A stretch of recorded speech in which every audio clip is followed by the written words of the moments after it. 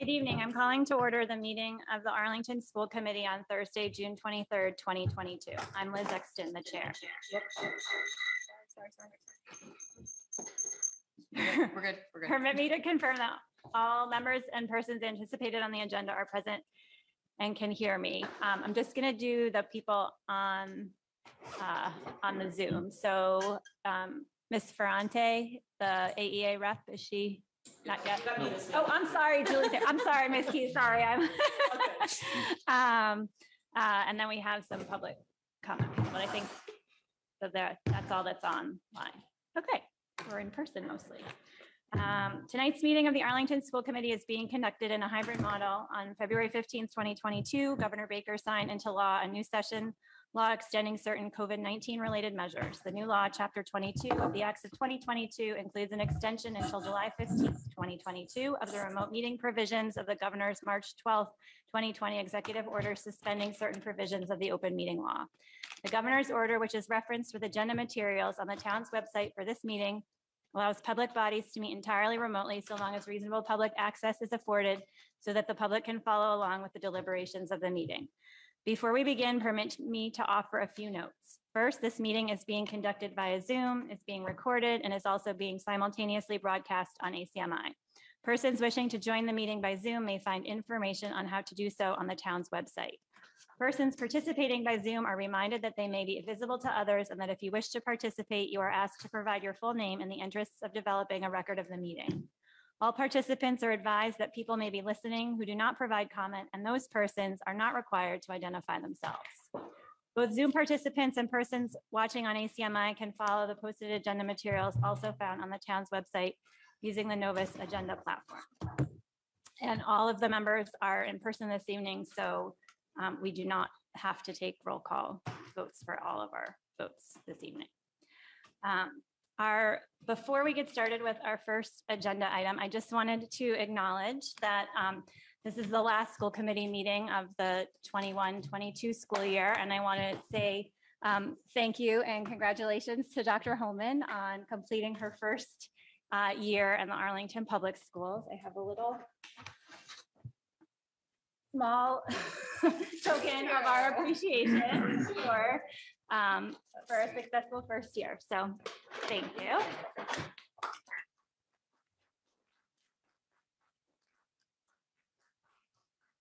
I was not expecting that. Thank you so much. It's been an amazing first year, and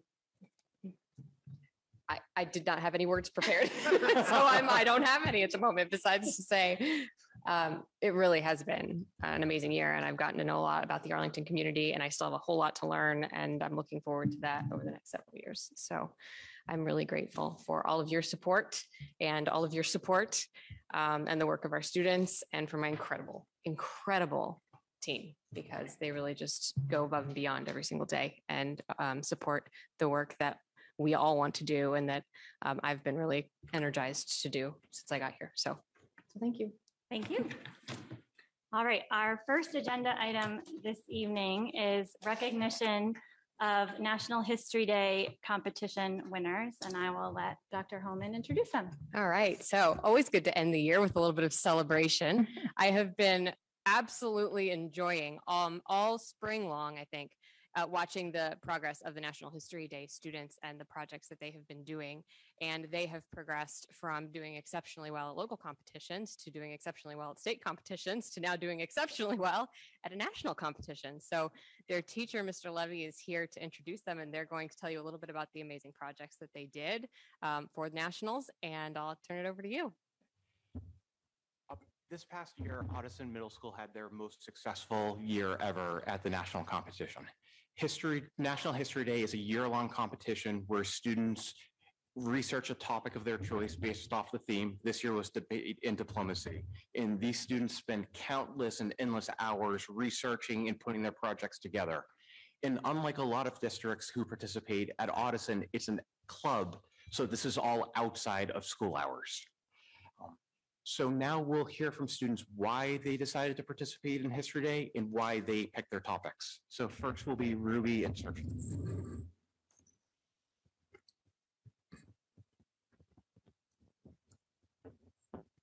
I think we mostly decided to do History Day because it sounded like an interesting and academic start to our middle school careers. The way we chose our topic was quite interesting. We chose the topic after looking at some of the example projects on the National History Day website. I saw one that particularly interested me about the AIDS crisis in New York. And I thought that currently, with the global pandemic going on, public health was an incredibly relevant issue. And I looked farther into that, and I discovered a lot of the diplomacy, which fit with the theme that surrounded the polio epidemic that went on during the Cold War. And if there's anything you want to add to that, I think that'd be great. Just one thing to add is the fact that it was mostly on a vaccine and how they worked together to make a vaccine. And at the time, a polio vaccine had been crazy and new, and everybody wanted to get it. While in the present day, we had people debating over the COVID vaccine.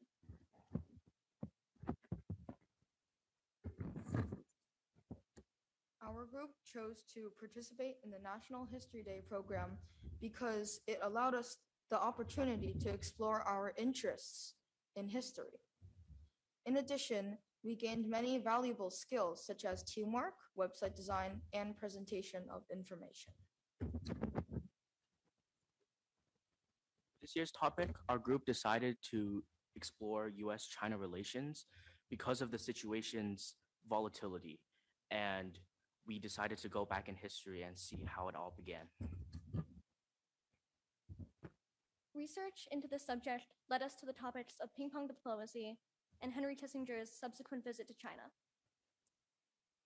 We took a special interest in these topics because they were not born out of traditional diplomatic channels. So for the 2021 through 2022 National History Day year, we chose the topic ping pong diplomacy.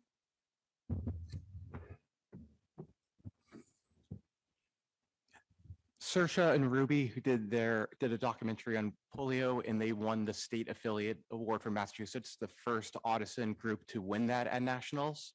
And Harry, Josh, and Allie got second place nationally for their website.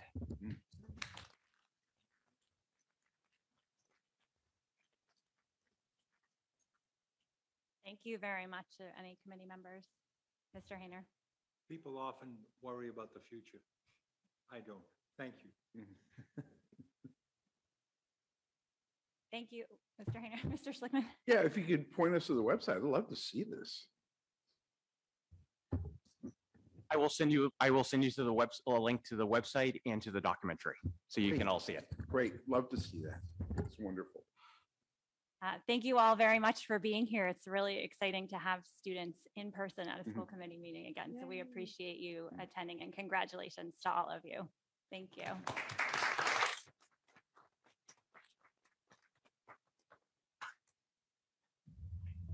All right, moving on to public participation. For members of the public who wish to address the committee, there will be 20 minutes of public comment. Depending on the number of people who sign up, time allotments may be reduced, but will not exceed 3 minutes each. I will be timing the speakers and give you a signal when you have 30 seconds left. If the number of people who sign up exceeds what can be done in 20 minutes, the number of speakers may be capped and will be invited to speak based on the timestamp of their email to Ms. Diggins. The school committee respectfully requests participants of the public to utilize their camera if possible while speaking, and to adhere to the public comment policy BEDH that requires participants to provide their name and address. Speakers may offer such objective criticisms of the school operations and programs as concern them, but in public session, the committee will not hear personal complaints about school personnel nor against any member of the school community, except for the school committee or the superintendent in their capacity as the operational leader of the Arlington Public Schools. The public is reminded that the school committee does not hold jurisdiction over the performance of school personnel other than the superintendent. Additionally, the committee will not hear anything that might identify and/or infringe upon a student's privacy by name or incident. Our first public comment this evening is Angela Christiana. Is she on our? Yes, okay. Good evening. Thank you to the Arlington School Committee, administrators, and others who are here this evening. My name is Angela Christiana, and I reside at 82 Ridge Street. I'm here tonight to request that the school committee pass a secure storage notification resolution to raise awareness in our community to help keep children and teens safe from gun violence. The resolution has the support of Chief Flaherty, Director Bongiorno, and Superintendent Homan. I'm joined by my colleague who will also give public testimony tonight. We are volunteers with Moms Demand Action for Gun Sense in America, a nonpartisan grassroots organization that works to prevent gun violence in communities across the country, and we are Arlington residents and parents.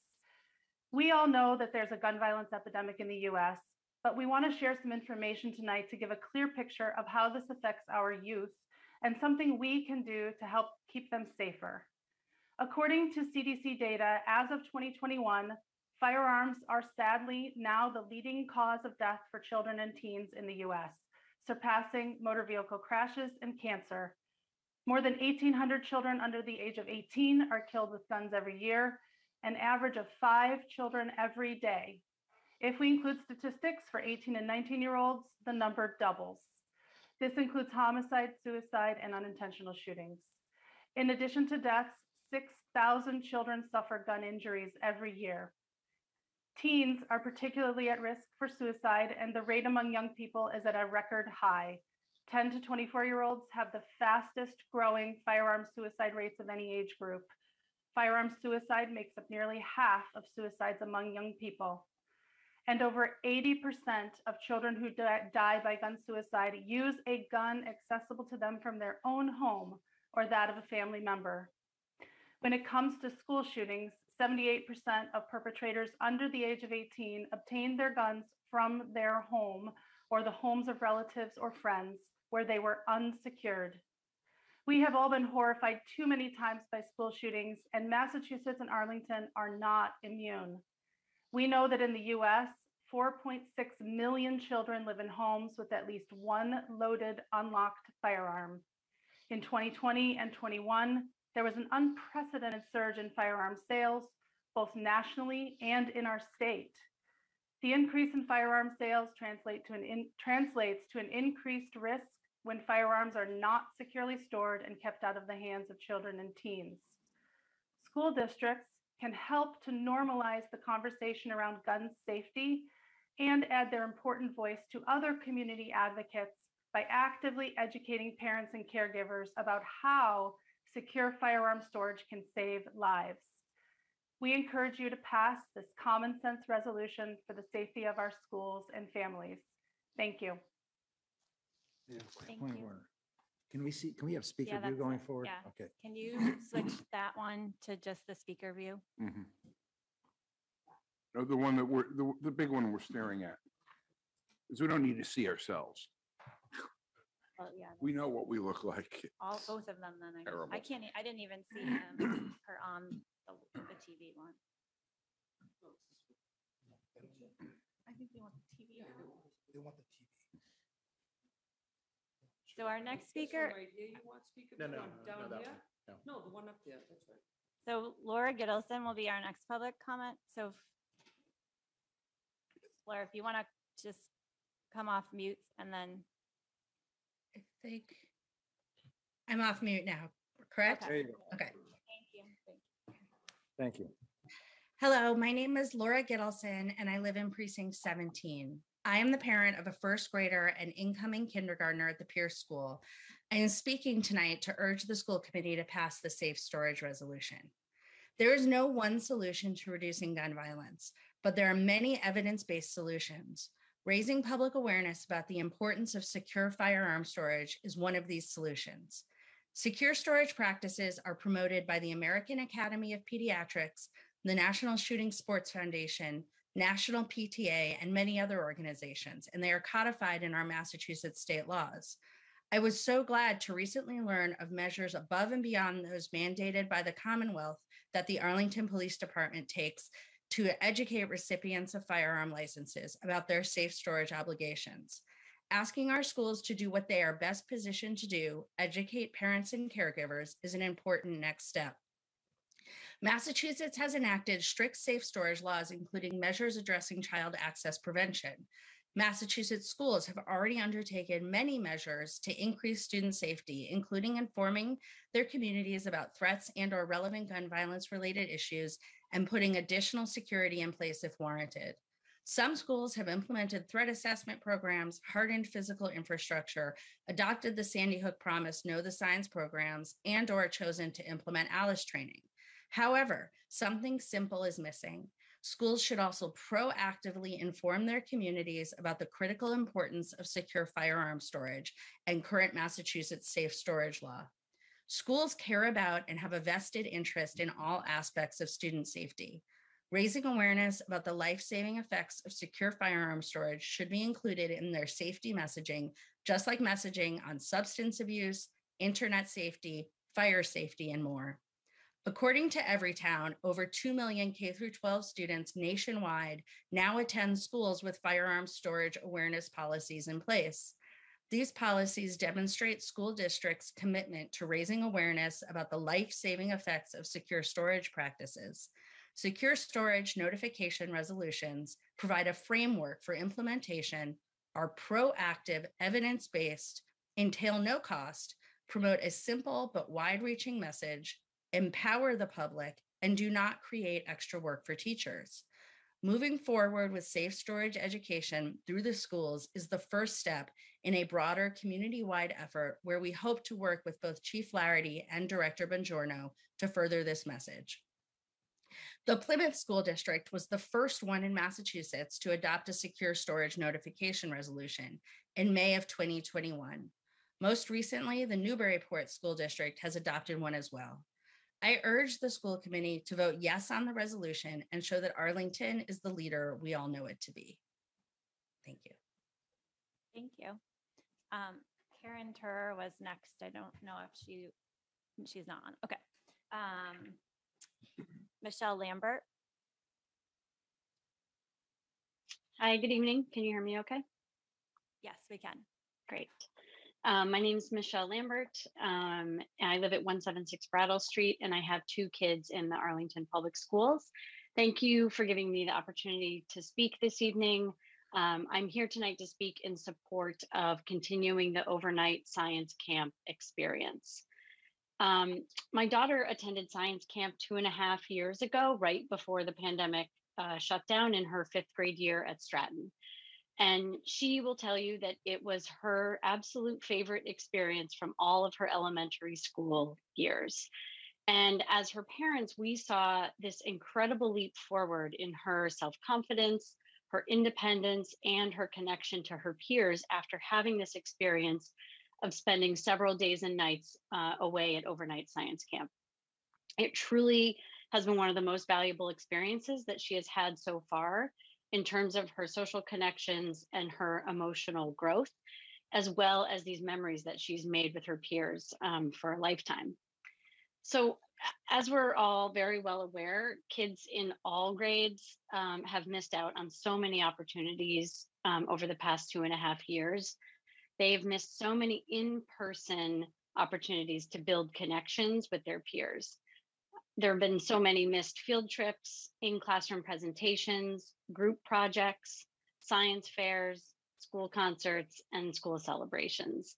I think that science camp deserves a full study of the possibilities for continuing it in the future, despite the camp that Arlington Public Schools has gone to for a number of years, the Alton Jones camp, now being closed permanently. I wrote an email to you a couple of weeks ago where I outlined some ideas and suggestions for alternative camps and for ways that we can continue this overnight camp experience while also addressing some of the challenges that existed prior.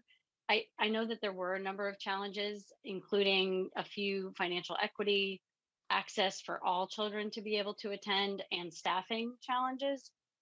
But I do believe that Arlington is a creative and dedicated community, and that we can work to problem solve these challenges if the experience is important enough to us as a community.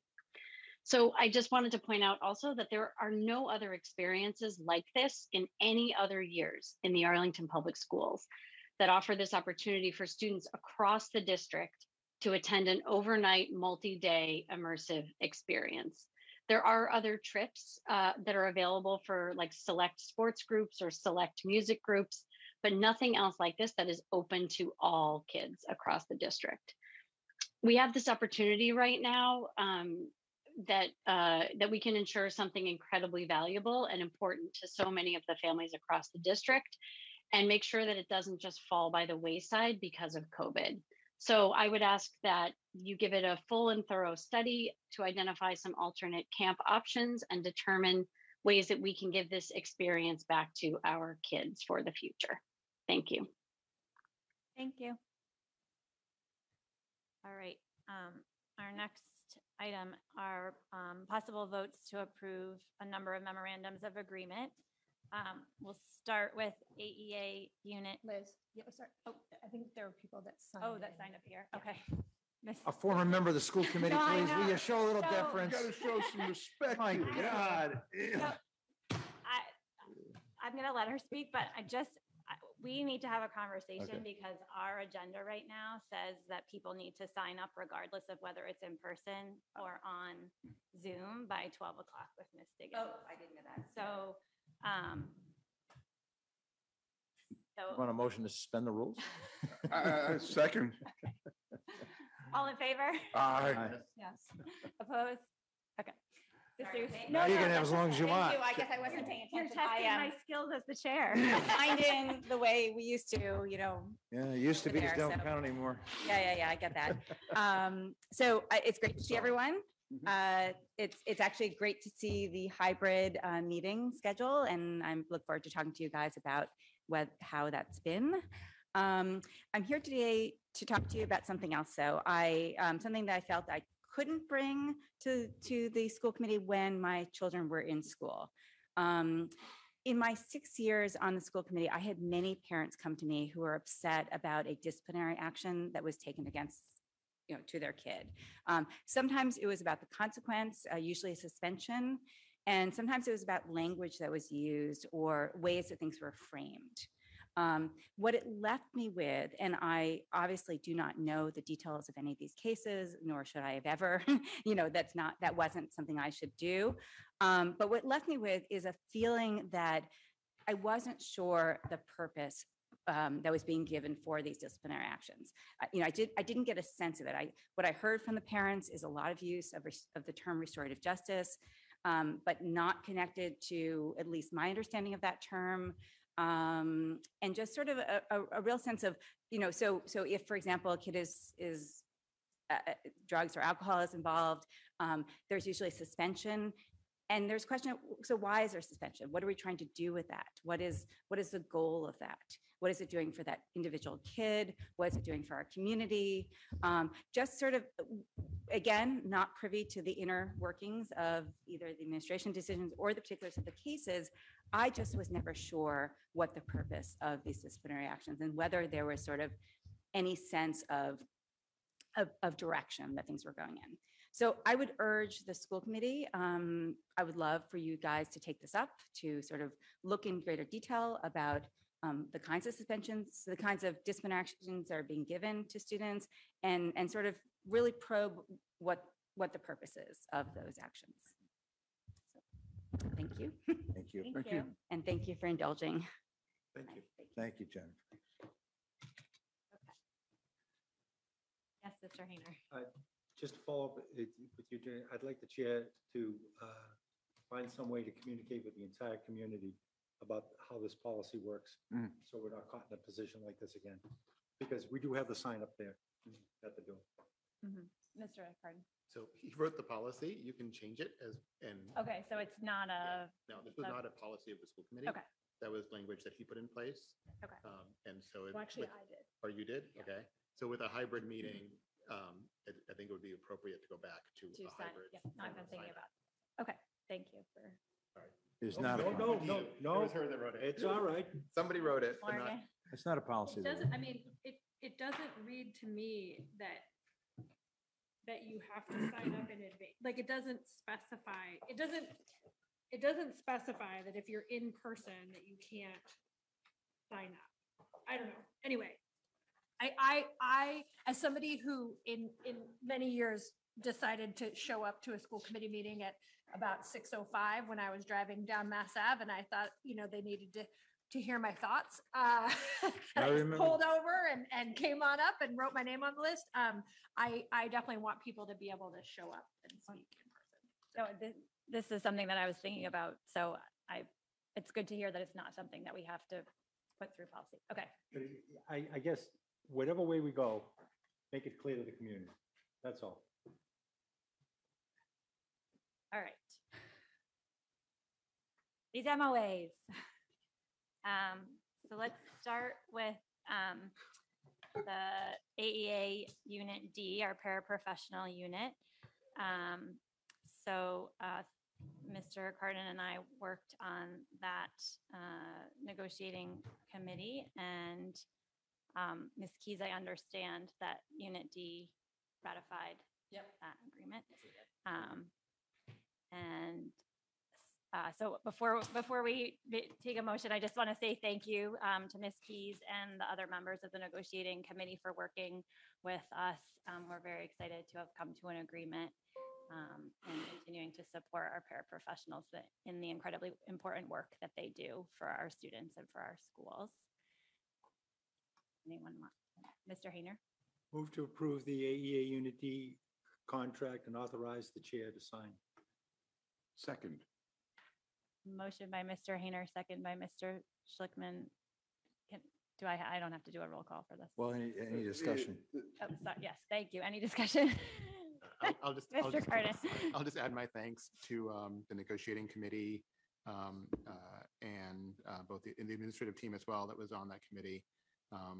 We were able to adjust the salaries of our lowest paraprofessionals significantly. So hopefully that will help us in the market and also help our existing employees with inflation and everything that's going on. But unfortunately, as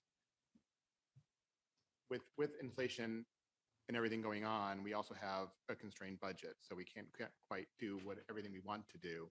But we did strike a reasonable balance, and I'm thankful for everyone. Thanks. Anybody else? Okay. All in favor of approving the AEA Unit D contract? Aye. Yes. Aye. Opposed? All right, it's unanimous. The traffic supervisors, MOA, somebody want to speak? Move to Mr. approve Schlickman. traffic supervisor's contract and authorize the chair to Mr. sign. Schlickman raised his hand. I'm sorry. Okay, I'm just trying to move things along. Move to approve the traffic supervisor's MOA and authorize the chair to sign on our behalf. Second. Any discussion? Mr. Schlickman? I mean, I was involved in a couple of these negotiations, and I just want to be thankful to the people who, not only on our side, who were really resourceful. Mr. Mason is a genius with Excel spreadsheets. Mr. Spiegel's got a real great sense of working with the folks who work with us, and there's a good relationship. This is a foundation of this, which made it all work. Plus, the people who were on the other side of the table were just reasonable, thoughtful, and we understood each other's position, and it was a pleasure to work with them. We're blessed with some really great people in this district. Anybody else? All in favor of the traffic supervisor's contract? Aye. Yes. Aye. Aye. Opposed? It's unanimous. The bus drivers. Does anybody want to speak to Mr. Schlickman? I move approval of the MOA for the bus drivers and authorize the chair to sign on our behalf. Second. Any discussion?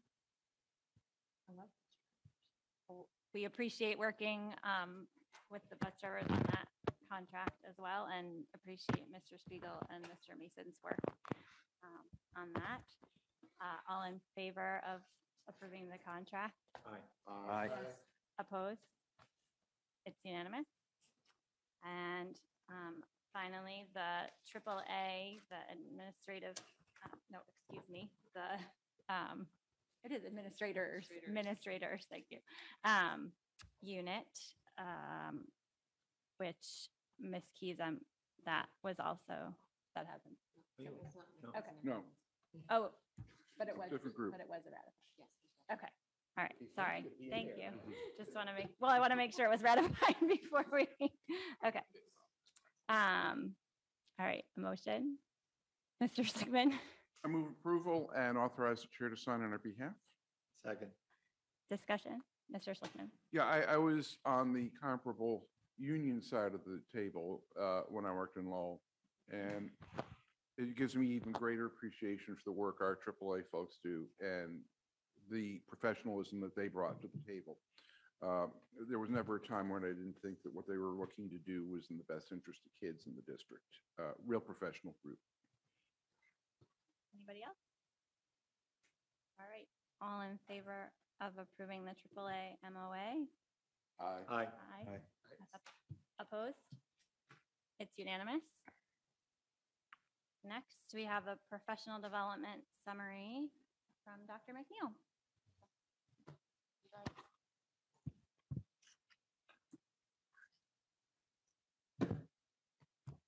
Thank you very much. So I want to preface that this report spans from last summer as we came out of the pandemic and spans this whole school year. So all the things that you'll see within this report will include just a high level view, some highlights of different things that were part of our curriculum planning and professional development, as well as some of the professional development we did when Dr. Holman came into the district at our all administrative meetings.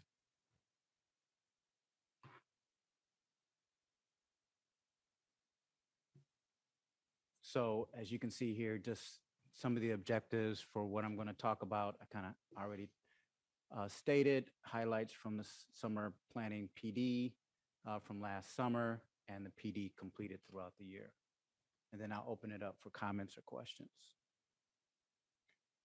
So, you know, again, looking at a high level view, some of the objectives for our curriculum and instruction from last year coming out of the pandemic was definitely to focus on developing a strong tier 1 universal instructional program for each content area, which included adding assessments, looking at digital and instructional resources that we adopted during the pandemic in order to facilitate remote instruction, and also to provide access for all of our students and updating various curriculum and instructional units based upon the experiences that we had during the pandemic, which included really narrowing down our focus and including those essential standards in each one of the content areas and understanding what students missed during the pandemic and being able to make sure that we accounted for that as we move forward. So I'm just going to start off by each content area and pick one thing to highlight. Looking at the digital learning and library, they created an updated tutorial decks for teachers, especially around Pear Deck, which was an online resource that teachers utilized for remote instruction that they continued to use when they came back into in-person learning.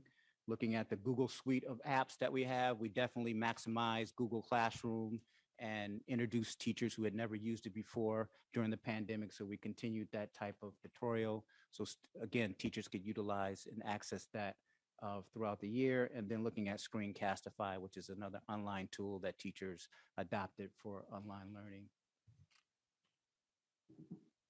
Looking at our ELA and English, I don't want to be redundant and repeat this, but we did a lot of work around the early literacy, adding kindergarten and third grade foundations curriculum, provided PD on the use of decodable text, and we updated the progress report to align with our standards.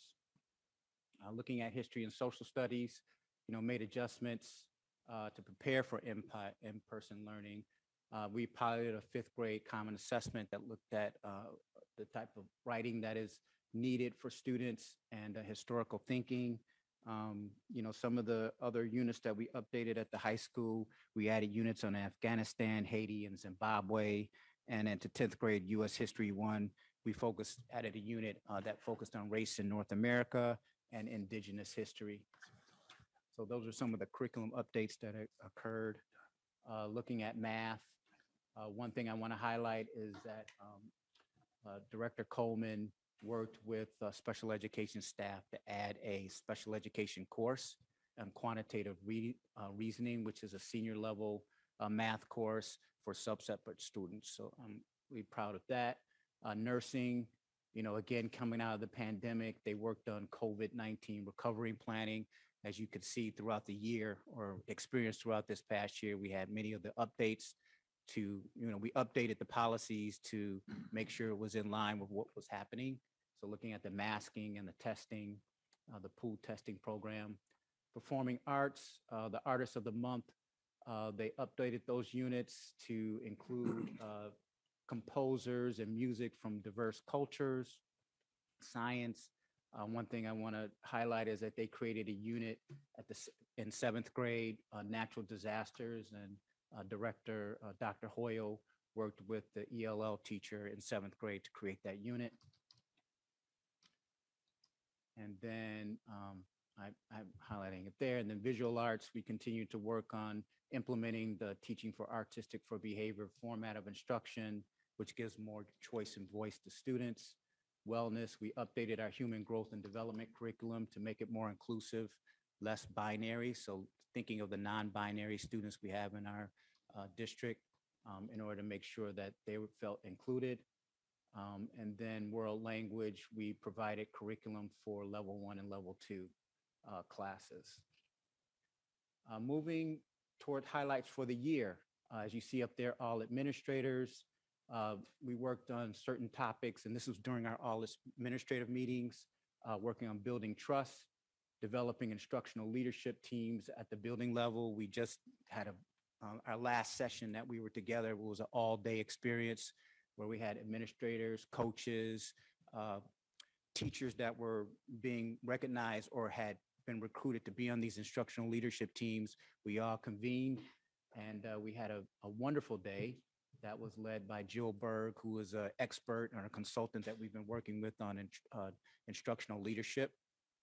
And we look forward to continue that work next year in implementing instructional leadership teams throughout the district so we can have that distributed leadership model so that we can include more teacher voice and also build more capacity at the building level for that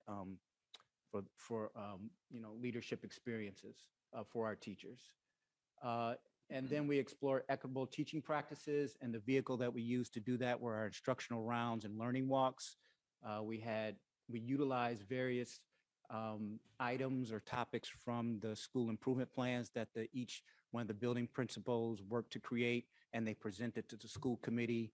And so the building principal really led that work where they identified something that they wanted each one of the administrators to focus on as we did our learning walk, and then we would debrief afterwards. And then we would have the principal talk about that. And those were very well received because it was a focus on instruction, and it got us out to see the different buildings and what was going on in each one of the buildings and gave us a global perspective of what was going on within the district. So I look forward to doing that again. We will continue that work during our all administrative meetings next year and even expand it even more. And within my department, as we're going to have more learning walks between curriculum leaders and principals. And then looking at the curriculum leaders, these are the meetings that I run. We focused on learning about the universal design for learning guidelines. We focused on social and emotional learning topics such as Ruler, which is the secondary explicit curriculum that we're rolling out for grades 6 through 12.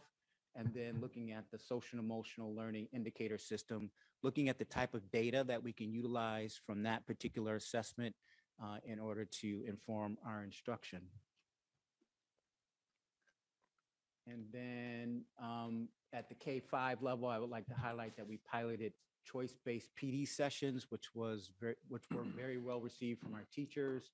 During this time, the last, I think, 4 or 5 sessions during the early release schedule, teachers got to choose from a list of different sessions that were led by our coaches and our director of diversity, equity, and inclusion. And we also had a session on digital learning tools, and the teachers really enjoyed that. We had feedback forms, and they also suggested topics that we should explore going into next year. And we can use this information and this data in order to inform us as we go into next year, because we have worked, Dr. Holm and I have worked together to make sure that we can have a district-wide choice-based PD. So we will look at the data that we collected for that and inform how we're going to move forward, as well as like look at the different topics that teachers are interested in exploring as they and make it so that it's relevant to what they're doing every day within the classroom. And then looking at the social emotional learning, looking at second step, the teachers were oriented and received training on implementing that. As again, that's an explicit curriculum that we rolled out at the elementary level, and we have to continue the training on implementing that resource. And then we worked on or provided opportunities for K through 12 staff to get trained in mental health first aid for youth and adults. And then looking at 6 through 12, some of the topics that were explored this past year were equitable grading practices and heterogeneous courses. As you can also remember that we had a study group that included parents and teachers, and you voted on us to have to explore that pilot for ninth grade English going into next year. So that work will continue this summer.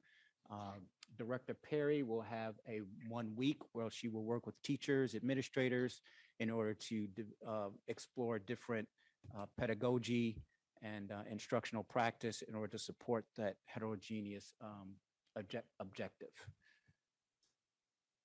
And then I'll open it up for questions and comments. Questions and answers, or questions and comments. Mr. Hayner. You did an awful lot of work. Thank you. Absolutely. Thank you for recognizing that. Mr. Cardin. Thanks. Yeah, thank you for all the hard work. Just two suggestions. One is, I know last fall was sort of chaos with reopening, but next fall, it would be great to do a report to the public in one of the superintendent's newsletters about all you accomplished, because there's a lot of great work that you did that people aren't realizing is got done last summer. Okay. So it would be great to promote what you do fresh in the fall. After you, I'm sure you have a full plate for this summer. And then the second request is actually for the chair. I was just looking up. So this presentation reminded me about Ruler and the new CELIS tool, and my request to hear more about our K-12 social emotional learning approach. But I saw that it's not on the agenda till next June. So maybe we can find an earlier time to do that. Thank you.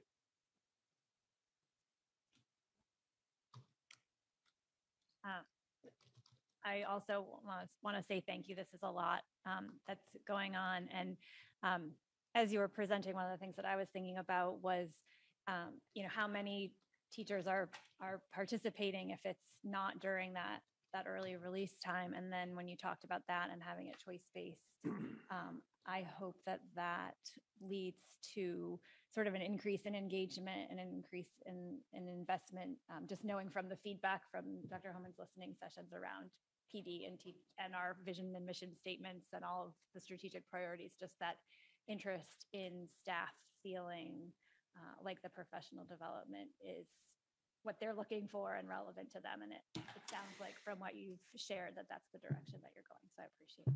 Absolutely. That is definitely the direction we're moving towards. Yep.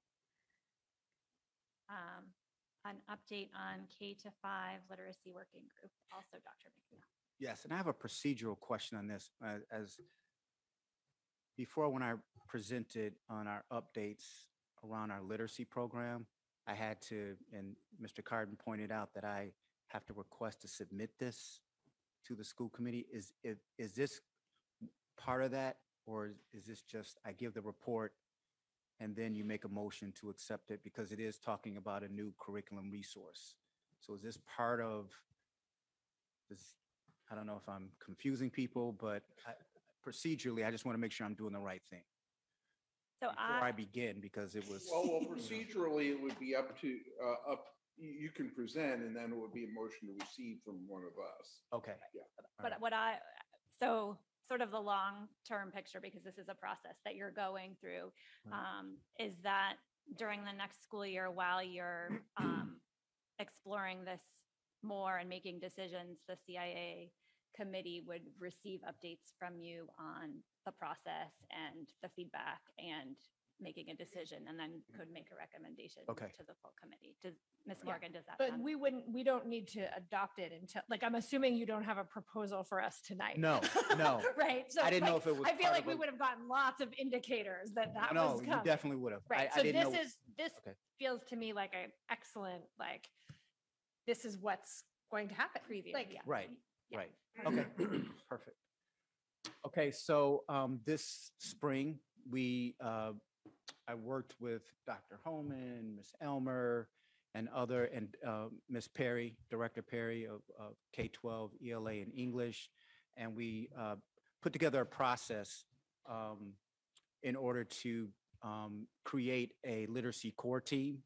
And we talked about it. We also included other administrators. So we spent a lot of time meeting and talking about this and planning. And so this is a report that's going to show the progress that has occurred since we created the team. And it would also talk about the process of how we selected members for the literacy core team. And so we had 4 meetings this spring. So the objectives for this presentation is to update on the work completed by the literacy core team, and it will definitely cover the selection of the team, the meeting topics that were part of each one of the agendas when we did meet, and we're going to talk about also next steps. And I'll review, if we remember, in my last presentation on the literacy program, we presented a timeline of things that we wanted to accomplish and the milestones, and so we will definitely review that as well. And then I have a list of the team members that are also embedded in the slide deck. And then I'll open up for questions. So the selection process, the goal was to create a diverse team of members who have different levels of experience, knowledge, and roles in the district. So we want to make sure that we had a diversity of voice and opinions. Applications were sent out to staff members, and any staff member who was interested responded. We had a couple of questions that they answered, and then we utilized that in order to review who will be selected for the core team. And the members include building and district administrators, coaches, classroom EL reading, and special education teachers. So the overall goal for the spring meetings was to create an agreed upon vision for an effective K-5 literacy program. So I want to also emphasize that we're not just looking at adopting a core literacy resource, because we understand that also we have to look at our instructional practice and make sure that it's updated and that we're using current resource, excuse me, research in order to drive what we're doing within the classroom, so we're able to respond to the different needs of our students. So some of the essential questions that we posed going into this is, what do we need to change? What do we need to keep? What is the data telling us? And what is the research we need to include in this process? And what process will we follow for assessing possible programs?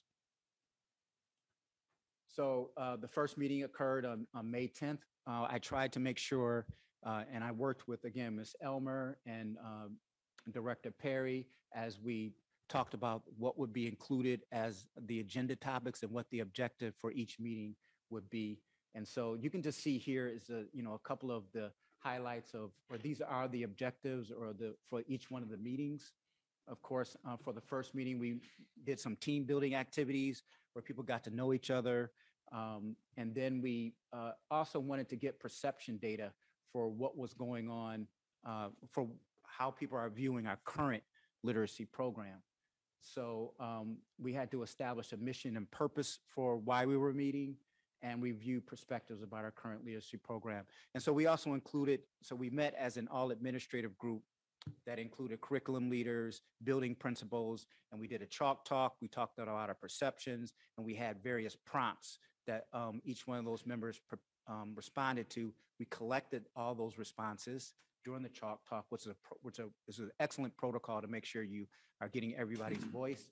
And then I replicated that activity with the literacy core team. And then we took all those responses and we narrowed them down to various themes for each one of the prompts that we provided for the chalk talk.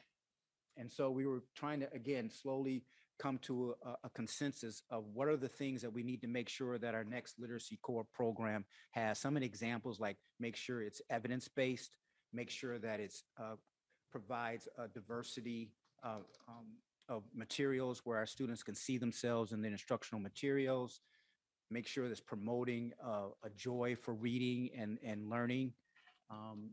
And also providing direction for teachers on how to implement the program.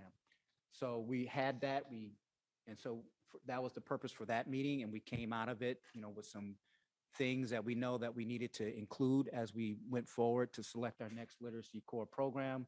And then on May 17th, we met again, and we also want to indicate that we are now partnering with the Hill for Literacy, who also works with the state.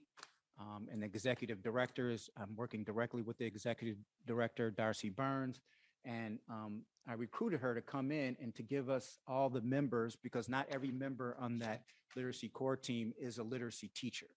So they are coming from different backgrounds. So we wanted to have some understanding of what the science of reading is. So she came in and provided an overview of what the science of reading is and how we can include those principles into our instruction.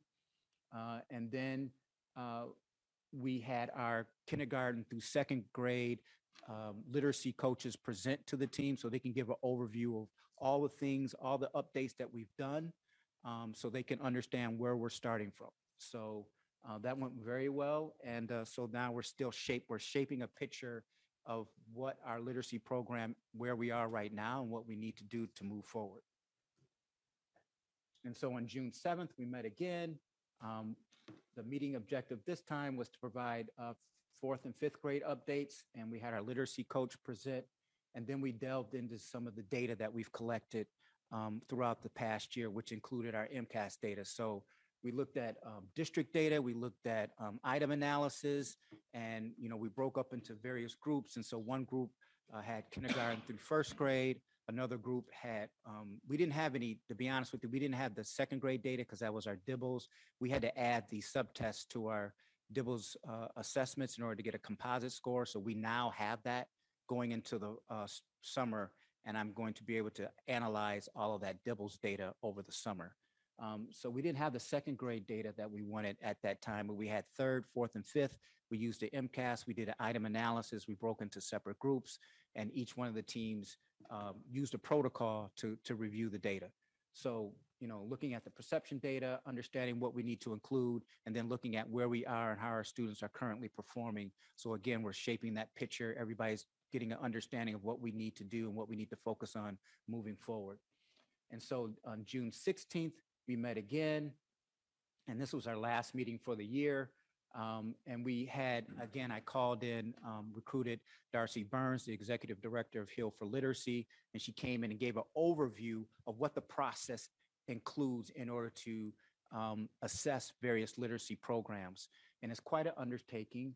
And she shared a couple of models that we could utilize. And I've already, come to Dr. Holman to talk about what model I would like to use, which is including all of our teachers and personnel and parents to have an opportunity to review the literacy programs. And we would narrow it down over the summer to maybe 3 or 4. And we also create a timeline for what that's going to look like for probably from September to February, the process will take in order for everyone to have an opportunity to review the literacy programs that we're thinking about. And I can get more into the details of what that process looks like in September as we unveil the timeline. We can also present the finalists, if you will, the 3 or 4 literacy programs that we're going to consider. And I'm going to ask Ms. Elmer if she wants to add anything to anything I've just said, because she's been a thought partner as well as Director Perry. Did you have anything to add? No, I think that folks are excited to engage in this work. I think having a representative group of both special educators, general educators, other content area leaders, so not just ELA, but our science director and those team members is going to make for a well-rounded process. And we look forward to community engagement in the process as well. And we look forward to it's certainly something our department has been eager to engage in. So Absolutely. we're happy. So going back and reviewing the timeline, we're exactly where we're supposed to be. We are ready to start reviewing various programs in September, and our goal for me is to meet with Ms. Burns and Ms. Elmer and Ms. Perry over the summer so that we can develop that timeline and we can start to narrow down the list of programs that we want to review down to 3 or 4 so we can hit the ground running in September. So, and I'll just show here that there might be a slight adjustment there as it relates to the review of different programs. And like I said, it probably is going to go from September to February. And then we will also, I also want to state that we're going to intertwine, the more science of reading PD and really look again, intertwining the professional development that teachers will need in order to implement the literacy program, because we want to make sure that when we come out of this, we are all on the same page as what is best practice, what we need to do, and what is the best way to do the implementation. So we'll be looking at scheduling, looking at our literacy blocks and see what needs to be adjusted to make sure that we're focusing on all the right things and we have all the components ready to go once we adopt the new literacy program. And then we'll also talk about the implementation of it, like what grades we're going to start with, because we won't be able to do this K through 5. We'll have to start in various components. So we'll maybe start with grades 4 and 5 because we've already done a lot of work around the early literacy. And by then teachers will probably be very well versed in all the things that we've already introduced, and we'll be ready to go, kindergarten through 3rd grade. And then we'll parse it out to make sure that it's that we're doing this very strategic and that teachers are able to, they won't feel overwhelmed. And then this is the last couple of slides are just who's on the literacy core team. And as you can see, it's a diverse, it's an array of different people from different roles. So they have different perspectives. So I will now open it up for questions. Mr. Hayner. I'd like to commend you and the team, Dr. Holman, for having not only literacy people, but special education and ELL programs I've seen in the past don't include them, and the program that accepted has to be adjusted or developed, or those constituents end up having to fit in, and it doesn't always work. So I applaud you for doing that up front and getting it done the right way. Thank you very much. And I just want to add to that point, at our last meeting, we also had our ELL director and the ELL teacher that's on our literacy core team. They also gave a presentation as to what our ELL students need so that we can take that in consideration as we're selecting the next literacy core program. Ms. Morgan. Can you talk a little bit more about how the team, I know that you gave us the team and it sounds like you collected applications. For me, it feels pretty administrator heavy as a group. Just, I would have expected more K-3 probably gen ed teachers. So I'm just curious, was it just that they didn't apply, or like, without being specific, obviously, I guess what sort of percentage of applicants ended up being put on this? I would have to go back and we look at the spreadsheet because we created a spreadsheet for all the people that did apply. But I will say this, I wanted to make sure that we had, maybe 1 or 2 people from each area, and that we did have early elementary, we had upper elementary, and that all of the buildings were represented. So, and again, it is based upon who applied as well. So, this again was a very tough year for some teachers. And, coming out of the pandemic, we were still in a pandemic, to be honest with you. So, it's based upon who applied and then how we felt. And we also wanted to make sure that the team wasn't too big. We wanted to make sure it was manageable.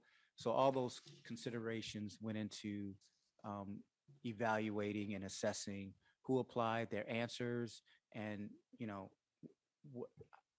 making sure that we had a diversity of different, roles and experiences. So that's probably the best way I can not repeat, but say right now about the process.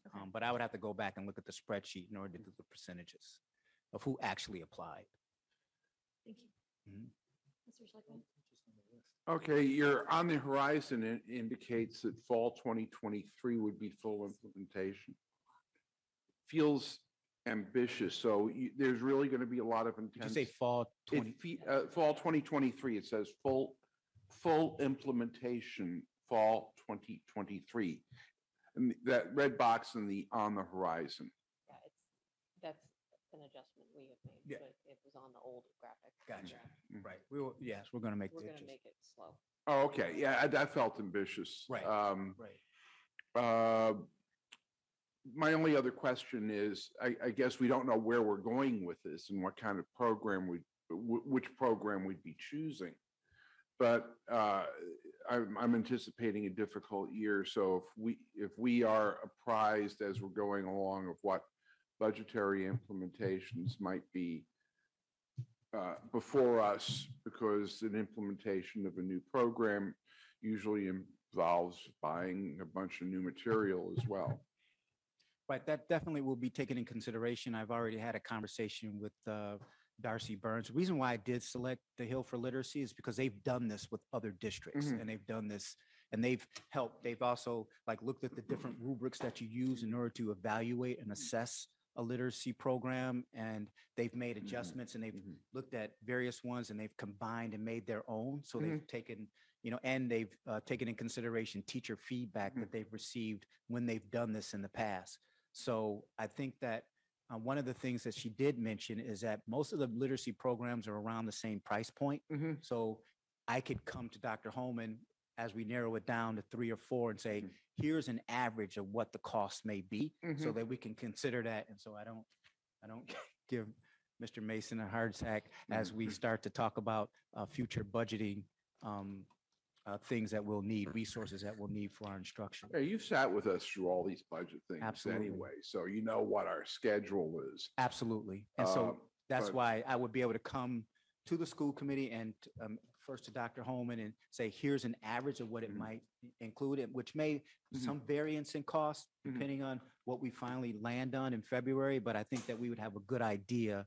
It wouldn't be, such a dramatic change if we were to suggest one and from the average that we're able to put together from the 3 or 4 that we select for. Yeah, as long as we're doing the right thing and we know what the impact is going to be, that seems reasonable. But And also, well, like I said before, we're not going to do all at once. So we'll maybe do grades 4 and 5. And so you buy the resources, get those implemented, and then move on and look at the other grades and then purchase the materials as you go forward. Thank you. So just to return to participation, we had 4 administrators of the 24 people who were on that team. And we had 12 folks who were not accepted into the group who had applied. We really had tried to cap it at 20, and we ended up adding a few more in. There were a lot of coaches on there. That's at least in part because they have to help us roll it out, and have been sort of at the center of a lot of our conversations around this. So a lot of the literacy, we included almost all of the literacy coaches who applied. We did. But we're also really trying to make sure that we represented some of the constituents on the in outer roles, support the kids. We did also not include some EL teachers, reading specialists, and a few classroom teachers. Thank you. Yeah. But I just want to emphasize the process that I'm leaning towards, that I have presented to Dr. Holman, includes everybody. So it includes setting up vertical teams at each school. And so we would go to that publisher, the different publishers who make the final list of 3 or 4. We get those materials, we'd set it up in an area in the room, and then we would go to the principals and they would create vertical teams. And so every teacher would have an opportunity to use the rubric that we're going to use to evaluate the literacy program. And then we would do different rounds. So we would do one round with one resource, collect the data, and then the steering team would collect the data and be able to look to see and look at the scoring of it and understand how each one of the resources, is faring against each other and matching the rubric and the things that we know that we need to include as we move forward. The things that we're going over right now and say, we want to make sure that it has this. And so every teacher in this particular model would be included and have an opportunity to assess the literacy core program that we would eventually select for the district. No, that's really helpful. As somebody, I do a lot of learning resource selection as part of my job. And I know that the hardest thing is at the end of the day, none of them are actually what you really, like they're all like, you know, they're all various shades of like good to acceptable. And the hardest thing at the end of the day is to make that decision where you're like, well, this gives me like a lot of what I want. So I am very empathetic, but the process sounds good. So thank you. Right. So the literacy core team really works as a steering committee, right? And not necessarily exclusive, a selection committee. Exactly. I shared some of similar concerns just about the representation of general education classroom teachers on the steering committee, just in the sense that this is looking for a core curriculum that general education teachers are going to be expected to Correct. deliver. I do feel better about it hearing that it will be presented to everyone, which leads me to just add that I continue to appreciate the weekly early dismissal time for teachers to have these kinds of opportunities, because when these things happen after school, even, you know, with a workshop rate, there's less, you know, you don't get every single teacher participating. And so when it's built into, when the professional development is built into the day, you get input from everybody. So I just wanted to add that as a benefit for our schedule too. Thank you.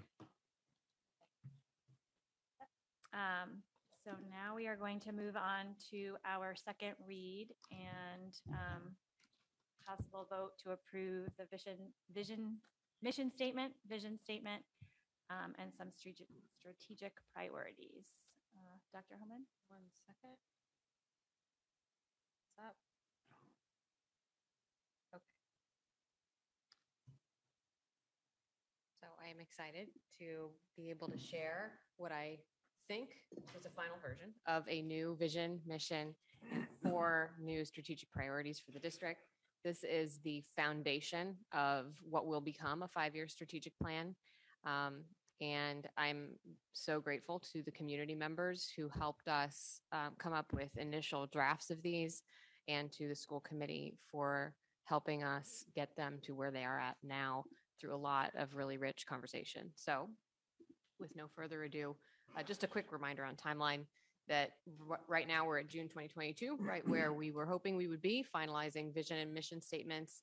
Possibly strategic priorities was on the timeline, and I'm hopeful that it won't be just possibly tonight. And then over the summer, we're going to have, and into the fall, have some community dialogues to start unpacking and processing the final statements.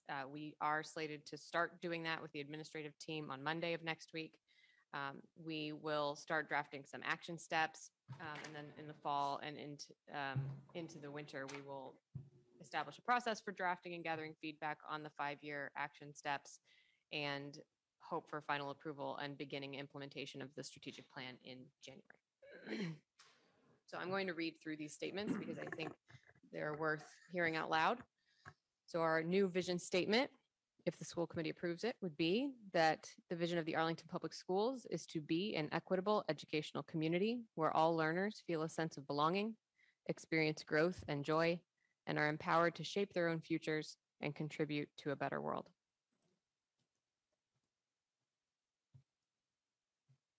Our new mission statement would be that the Arlington Public Schools focuses on the whole child to create inclusive and innovative learning opportunities for all students, values diverse identities and ways of learning, prepares all staff to maintain high expectations while providing necessary supports, and sustains collaborative partnerships with families and the community.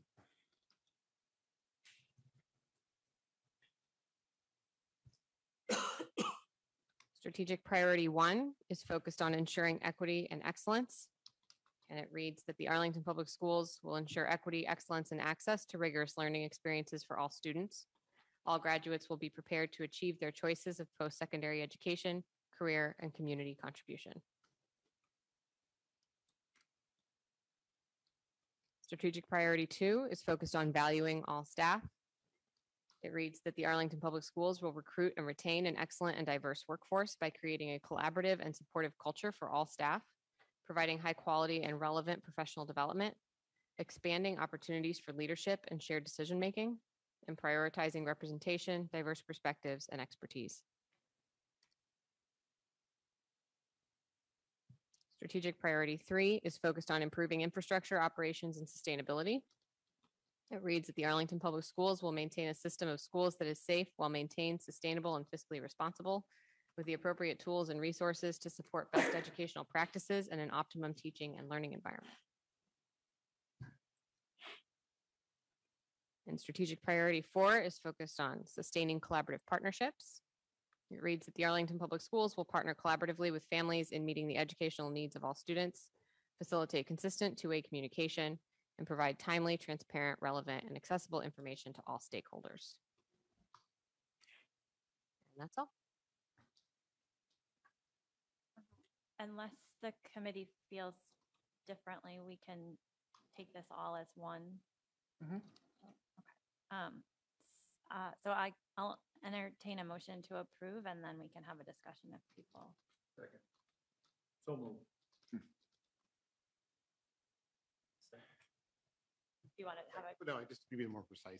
Move to approve the mission statement, vision statement, and the 4 strategic priorities. I'll second. So we have a motion by Mr. Carden to approve the vision statement, the mission statement, and the 4 strategic priorities, second by Mr. Hayner. Any discussion? Mr. Schlickman? Having gone through strategic planning and this sort of thing in Lowell a couple of times, I've got to say that it was just a joy to do this here in Arlington. The group that met up at the Addison was just a fantastic group of people, and we learned a lot from each other, particularly from the students who were participants.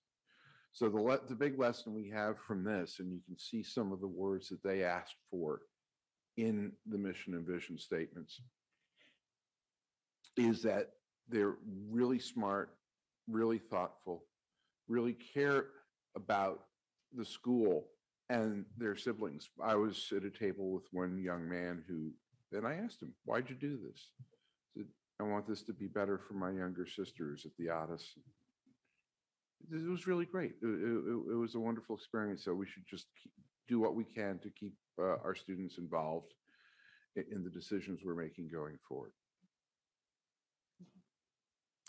Mr. Thielman? Yeah, I just want to say that I just think it's important to explain to the community that this is a process that involved multiple groups in the community, district leadership, teachers, and the school committee met on Tuesday of this week under Ms. Morgan's leadership, the curriculum committee, for, I don't know, 90 minutes or so to finalize the wording in the document. That's why the public isn't seeing a robust discussion or debate about nouns and verbs.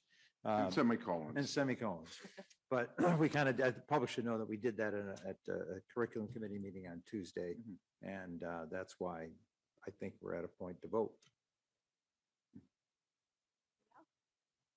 Ms. Morgan? The curriculum subcommittee recommended that we approve this as well. And as somebody who was sort of skeptical that this was doable in the time frame that was set up, I love to be wrong, and I'm really glad. I think that it's great that we're at a place where we can do this now, and there's such broad agreement around what we're voting on. So I'm really happy about that. Okay, I think this is a big deal, so I'm going to do a roll call vote. Mr. Hayner? Yes. Mr. Carden? Yes. Ms. Morgan? Yes. Mr. Schlickman? Yes. Mr. Thielman? Yes. And I vote yes. It's unanimous. Thank you. Can I say one word before we move on from this one? First, I want to thank all of the staff members who gave up time in the evenings. Ms. Keys was one of them. After very long days, at one point one week on a Monday, followed by a consecutive Tuesday, they gave a lot of time in order to do this work with us. And I'm very grateful for that, as well as for all of the community members who went to work and then came back home to their communities and stayed with us into the evening. Our facilitators were fantastic. And thanks to Ms. Thomas, because she's the one who ended up connecting me with them. And an extra special thanks to Arlington Education Foundation, without whom we would not have been able to do such a comprehensive and inclusive process with so many stakeholders at the table. They really were incredibly supportive of this work, and I had a lot of thought partnership from members of the community in imagining what this process could look like. And without that, I don't think it would have been as successful as it was. So thank you. Okay, now we are going to do a second read and possible vote to approve the district goals for 2022, 2023. And my understanding is that the strategic objectives are the same. They've just been organized to match our newly approved vision and mission. Correct, with a couple of exceptions. In strategic priority 4, we have added one strategic objective on the new website, because we know that we're actively working on that now, and on the develop and piloting of a before care program and increasing and expanding access to after school and enrichment programming for families, because those are aligned with that one. And then other than that, they've just been reordered to fit within our new strategic priorities. Is there any discussion from the committee? Would someone like to make a motion to approve the 2022, 2023 district goals? Second. Motion by Mr. Thielman, second by Mr. Schlickman. Any discussion? Mr. Ingerman? Yes. All in favor? Yes. Aye. And opposed? Abstain? No. Okay, it's unanimous. Sorry. I have a really quick question. Yeah. So I guess what will be helpful is to, at some point here, so we're going to want to get updates on the pieces of these goals, right? And probably not do it all in one go. So that just sort of keeping track of when we hear about those things, so that we can kind of reconcile that to because this feels like this is the first time that we're approving a list of goals under the superintendent, who's actually going to be held accountable for for accomplishing those goals in actually quite a few years, right? I mean, because we've been sort of off schedule. So I just want to make sure that we, that's part of what we hear about next school year as these things, sort of as they happen, which I have no doubt that they will. Just to clarify, are you saying she can't leave until it's all done? I mean, the problem here, she can leave whenever she wants, right? So like that we can all go. So we have that keeps us all accountable to each other. Yes. Right. The next item on our agenda is science camp, and Ms. Morgan, I assigned your name to this as the chair of CIAA. Excellent. I love being assigned as the chair of CIAA. I serve in that role with an incredible amount of joy. So in Novus is a motion that we discussed at CIAA. I'm getting a lot of credit for this, although Mr. Thielman was the one who wrote it. So we've heard a lot from families and the community around science camp. And I think that this motion provides the district with a framework for thinking about it and analyzing any options that there might be. I hope that it's received in the spirit in which, if it passes, I hope that it's received in the spirit in which I think it's intended, which is to provide some sort of way to think about this, because it's really important to a lot of people. And it's, certainly work that the school committee can't engage in directly. So the motion that we voted on at CIA and is in Novus is moved that the school committee requests the superintendent to prepare a report by the first school committee meeting in October of 2022. I believe that meeting is October 13th, analyzing any options for the district to offer or partner to offer an educational overnight experience to students in their 5th or 6th grade year. So I guess I will make that motion and then look for a second. I'll second the motion. Motion by Ms. Morgan, second by Mr. Thielman. Any discussion? Mr. Thielman? Okay, Mr. Carden? So, yeah, so I just want to, maybe Dr. Holman can just speak a little bit to the process the district leadership is going to go through between now and October, so the public is aware some of the thinking research conversations that'll take place. Sure. So I actually might defer a little bit. Okay. Or to Dr. McNeil, Yeah, because sure. I think he's the one thinking about it. Right. So I think we've collected data. We've had a survey. We've done some work already on this. And I think what we're going to do is just continue on. So some of the things, so let me just say an example of that. We've gone out to Nature's Classroom, myself, our science coach for our elementary science coach, the science coordinator, and Dr. Hoyle, the director of K-12 science. And that was last year around this time. We went out there, we did a field trip, and we talked to the person who manages that venue, and we talked about our concerns, the different things that they could offer. And then we came back, and then we also, Dr. Hoyle has recruited a couple of teachers from the high school who are biology and environmental science. And so we were thinking about like, what does this look like from a scientist's perspective? So that is some of the work that we've already done, looking at the data, looking at the students who are able to go, the students who cannot go, looking at the liability that's included. All those things will go into consideration as we move forward, and we'll start, back this summer and in the early fall with the teachers that were that were recruited from the high school, working with our science coordinator at the elementary level, who was the coordinator for the camp trip. And then we'll get together and we'll continue that process. And then we'll present something to Dr. Holman. She'll give her feedback, and then we'll come to the school committee and the community at large. But we also want to I skipped ahead a little bit. I also want to have a parent forum. I want to let the parents know that we hear them. I receive 1 or 2 emails a day about science camp starting a couple of months ago. So I've definitely spoken to a parent on the phone. I definitely understand how passionate they are about continuing this experience for our 5th grade students. But we have to make sure that it's equitable, that it's accessible to all students, and then all the other things that go into supporting students who need supports in order to be able to participate in an experience like this.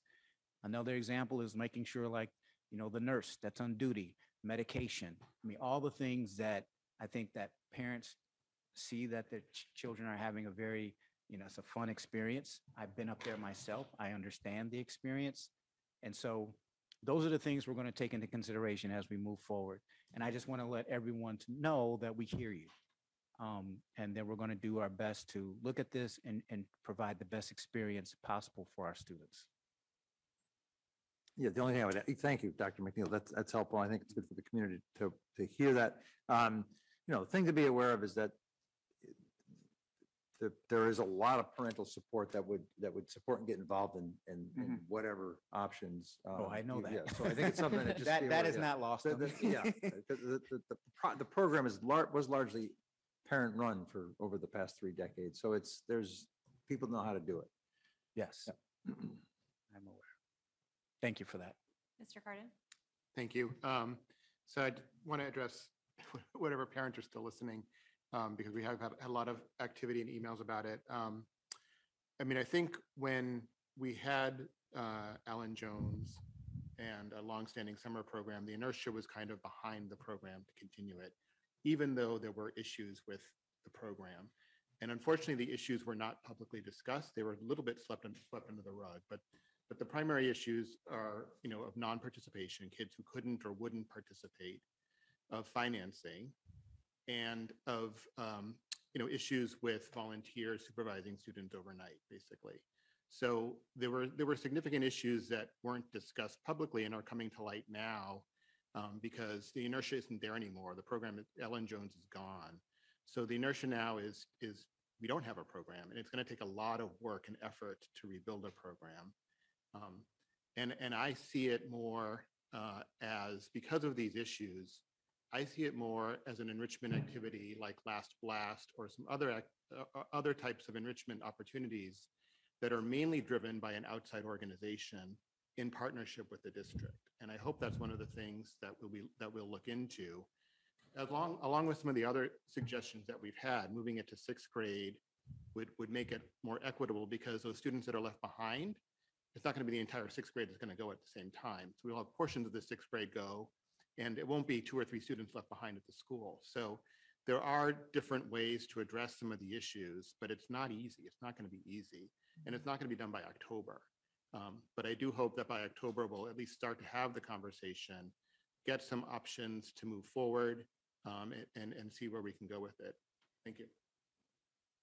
But I would encourage those parents who are out there to continue to be involved, to start organizing themselves to support whatever options get identified. Thanks.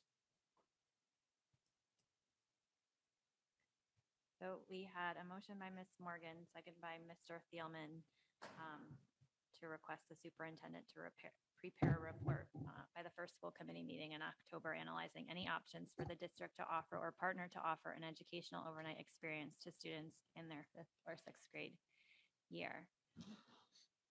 All in favor? Yes. Aye. Yes. Opposed? It's unanimous. The motion passes. We have financial reports from Mr. Mason. Good evening, school committee members. There's a couple of documents for your review that are not the normal financial reports. You will see that included in Novus, and as well as I sent you via email, is the before school pilot budget draft, as well as fiscal 23 tuition and fees, as well as fiscal 23 updated budget by budget transfer categories, and as well as a current year fiscal 22 year-to-date spending by budget transfer categories that include encumbrances and actually a projection as well. I'll start off with the last one that I just mentioned, which is the fiscal 22 year-to-date spending by budget transfer category for both, let's pull it up, for the town appropriated funds. These represent the spending as of June 21st, 2022, for the actuals and encumbrances. And the projections are, we have at this point released all payroll encumbrances due to the preparation for the closing of the financial year. So all our projected summer salaries costs are in the projected column, along with other projected spending that was known at the time. There are some additional costs that are going to happen, so that remaining projected balance does not necessarily reflect our end of the year balance. What you'll notice also is a motion that is recommended for you. I'm recommending you to approve based on the variances from what we spent actually in the budget compared to the budget that was approved by the school committee last year for fiscal 22. And what you'll notice is that, and as I've been discussing in the monthly reports for quite some time, is that the special education budget does have a remaining balance. And that was mainly driven due to out-of-district tuition, as well as unfilled positions and other dollars that were not spent in that category. And those funds were mainly going to offset the spending in other areas where there are deficits. And it's notable to note that the other category, we have a substantial increase because of $800,000 increase in utilities of electricity, which is mainly tied to, largely portion tied to the new high school phase 1 wing, which we took over at the start of the calendar year or near towards that. And with that, we had a quick turnover of the building with us taking occupancy. And normally in the construction projects, they would flush out the ventilation equipment systems.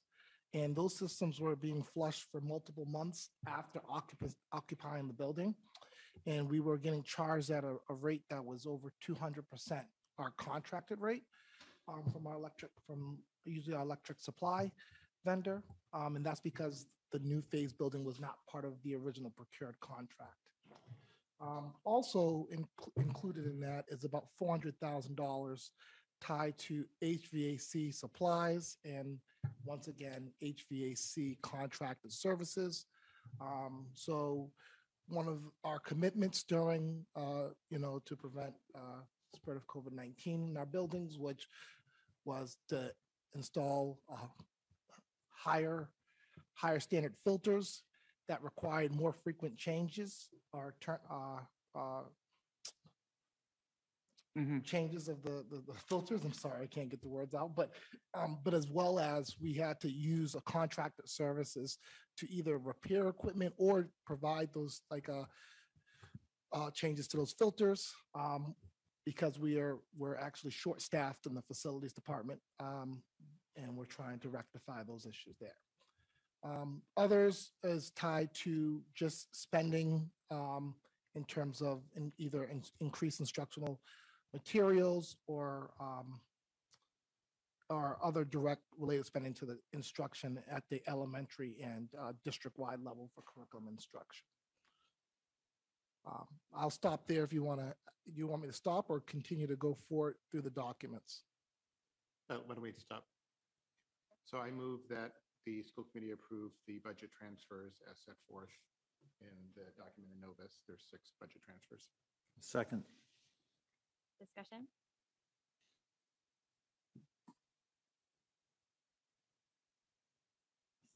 No, did you want to say anything? Okay, there is no discussion. Those in favor? Aye. Opposed? Unanimous. All right. Okay. Thank you. So the next document that will be discussed would be the fiscal 23 updated budget document. So you'll see that document includes the top chart is the budget transfer categories based on all funds. And then the bottom chart is based on the town appropriated funds, which is the ones that we include in our monthly reports.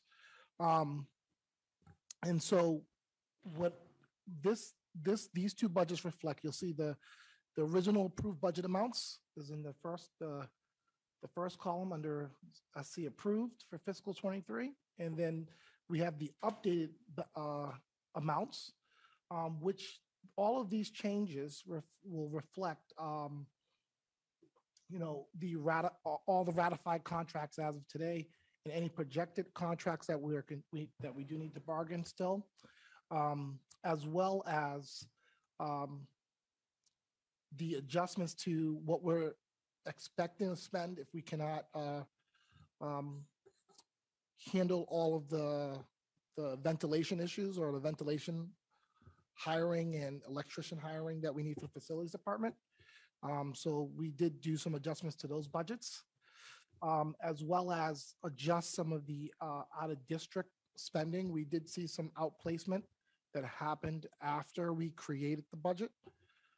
This led to how we pulled this off in order to balance the budget was looking at the department budgets throughout the district, including the facilities budget, and having to reduce what was requested from departments, not necessarily reduce them to what their amounts were below last year, but what they requested. And as well as, also, I'm sorry, it also includes the increase of FTEs for director level positions. I'm trying to think if there's any other things to note to that, but I don't think there's any. I would leave up to the school committee. Obviously, there's no motion here for you guys to make unless you wanted to make one motion, but this is more for your information. I can move on to the next document if you're ready. So the next document is the fee schedule, and actually, before we talk about the fee schedule, I guess I would hand it over to Dr. Holman to talk about the before school care pilot program. So we are looking at coordinating a pilot program for some before school care. It would start at 7 o'clock in the morning and go until 8 o'clock. The daily fee for families would be $15. They would need to sign up ahead of time and let us know when they were intending on coming and pay ahead of time. And that would allow us to make sure that we are staffing appropriately and that we have a sense of what our enrollment will be on any given day. We would have a lead individual, sort of a lead teacher at each program, and we would have a support person at each program. The lead, we would add another one if we went above 30. We don't anticipate that based on the feedback we've received from the community, and we wouldn't start there. We would start with a cap of 30 and have support people available to support that lead. And if we went above 15 students, we would add an additional support person. Right now, we're looking at Pierce and Thompson for before school pilots because that's where the highest level of demand was in the community. We know that there are sufficient individuals who would want to do this and would participate in order to help us get a sense of how the financials shake out in the first half of the year. And then we would be willing to assess at about the midway point of next year whether or not we can expand it to some additional schools in the community. These would be housed in the cafeterias at each school. There is a line in there for some additional custodial support because they would need to open up the school a little bit sooner. And the financial breakdown is there in your materials. I don't know if you want to add anything, Ms. Mason. I think you explained it very well. Besides just the one line at the bottom, which I'll talk about in the fee schedules, which is My School Bucks is a software that will be rolled into a lot of our revolving and special program budgets. When we're collecting fees, instead of tacking on a fee at checkout, it actually be built into the fee. And it'll be a software that we already use on the for our lunch program, and we're going to expand the use for collection for just student activities and special programs. We've seen a lot of principals and the classes and at the high school have requested ways to collect funds digitally versus physically collecting funds. And so My School Bucks would be the solution that we would be moving towards for all those opportunities. And it would also help with efficiencies of billing and collecting in the business office as well. So that's what's shown there. Yes. Mr. Hayner. The rental fees, is that per hour for the gymnasiums and yeah, so per hour? No, so every fee, I haven't got to the, I'll move over to the tuition and fees. And so all the fees that are reflected there are actually based on 3 hours. 3 hours. Yes. A 3 hour rental. That covers salaries and maintenance? That's just the rental of the facilities. Right. We have to pay salaries for custodians. So I'm sorry. So if you go down on this fee chart, every rental, they do get charged a custodial rate because there's a required minimum amount of hours that we have to pay based on the contract. And so there's a 3 hour minimum. And so that custodial rate is there.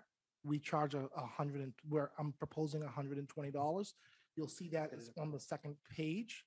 And as well, there's for our long-term rental rates, we do charge other costs, which includes utilities and administration fees, which is the $30 that we're asking to increase from $20, which hasn't been increased for quite some time.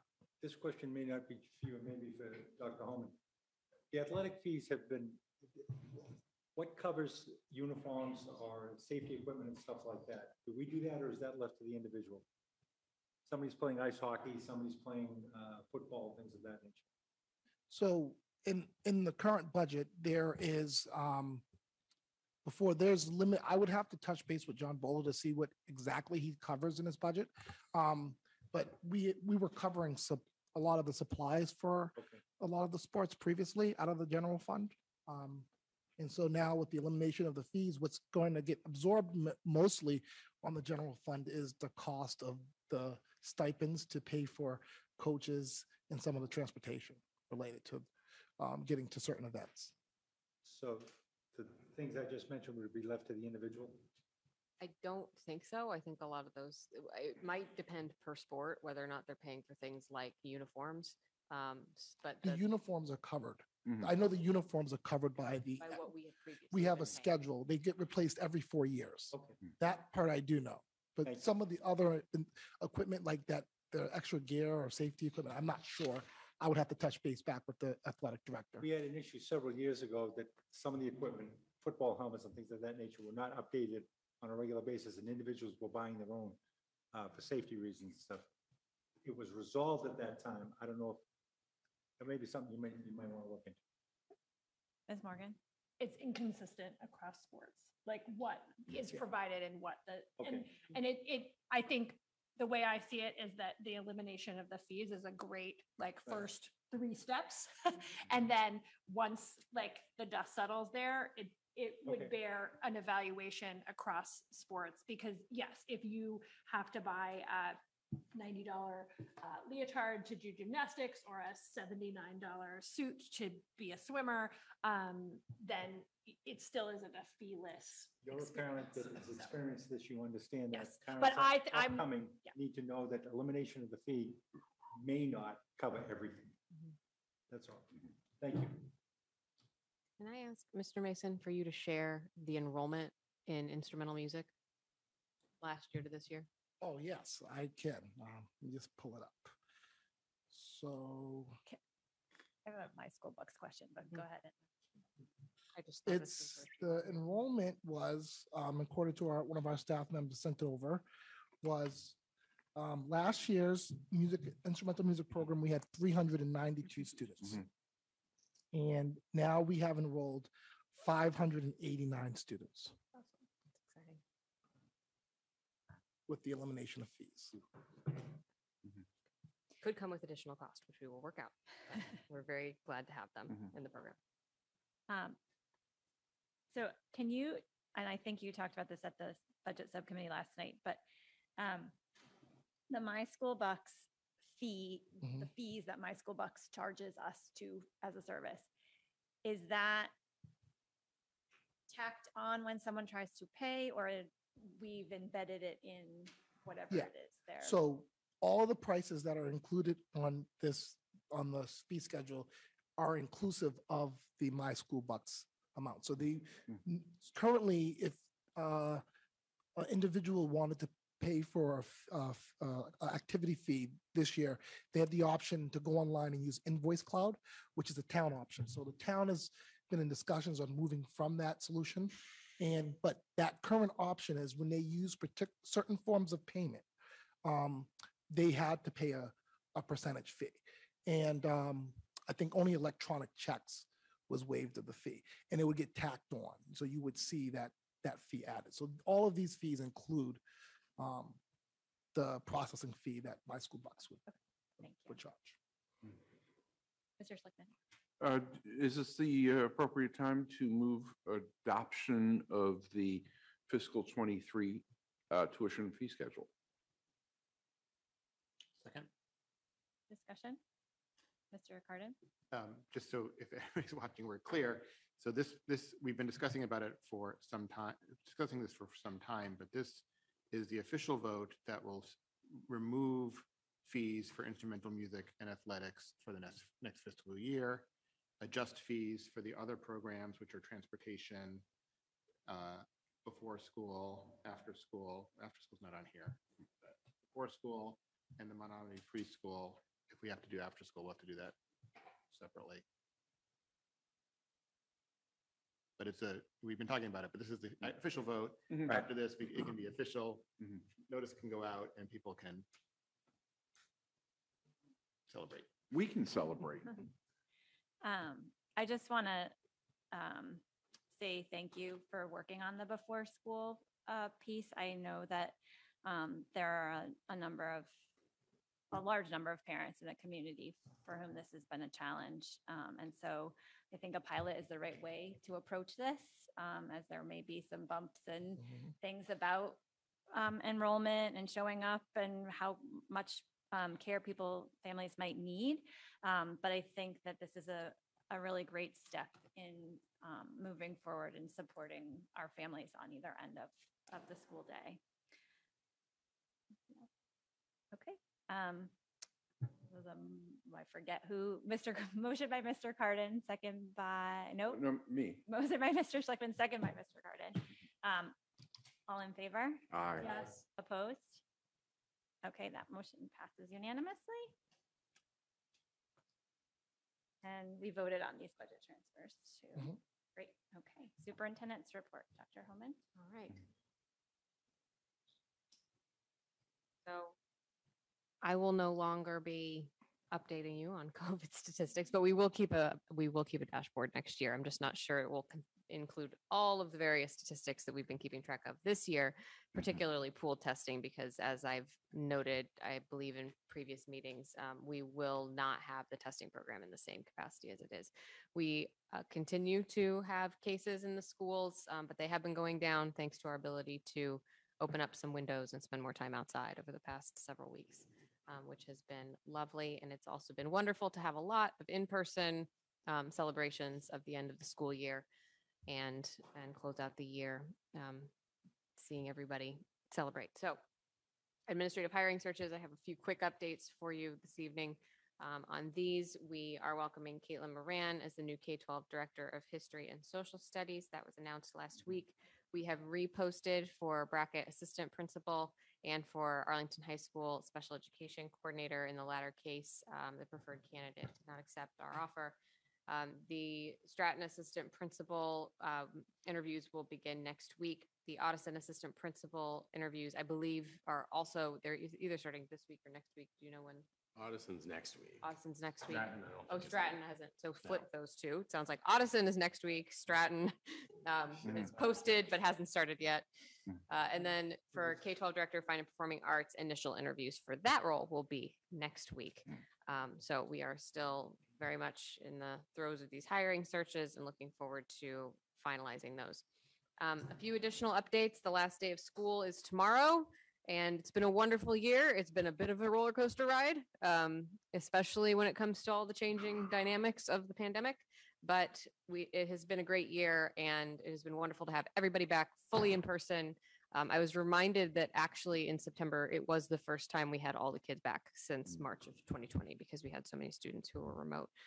So we set out to have fully in-person school and to close as little as possible and to keep our services as intact as possible. And I think we've had a successful year.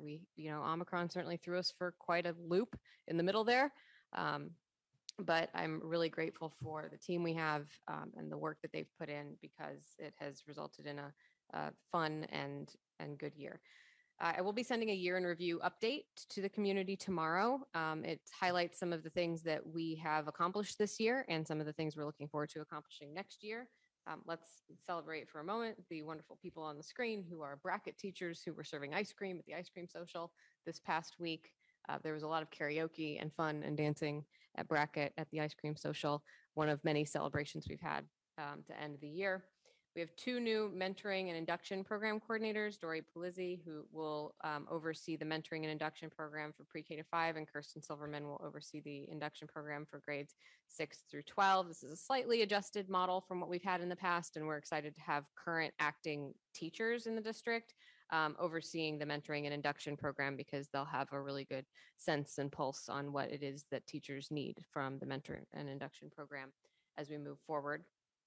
These two will also plan the new teacher orientation for the fall, and we're looking forward to them bringing some ideas to the mentoring, to the induction process and the onboarding process for our new teachers and paraprofessionals.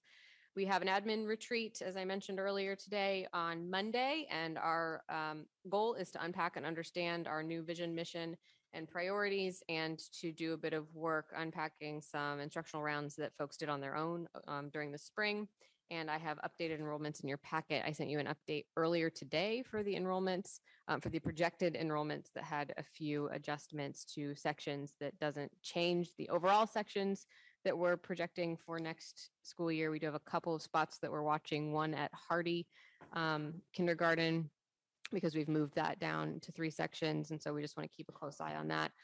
One at Dowling Kindergarten, which is a little high at the moment, making sure we use buffer zones to keep as many students from entering that grade as we can. Stratton Kindergarten is very low, so we're watching that and trying to sort of understand if there are enrollments that are still going to come in at some point.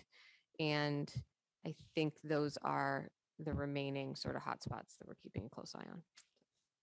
Any discussion or questions from the committee?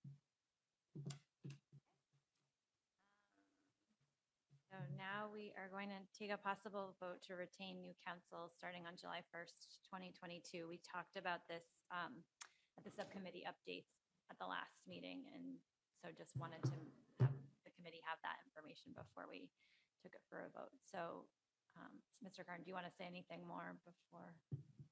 Nope. We, as we discussed last week, this is a lawyer who used to be with the firm we currently engage and left a few years ago to a different firm and now forming her own firm, KM Educational Law.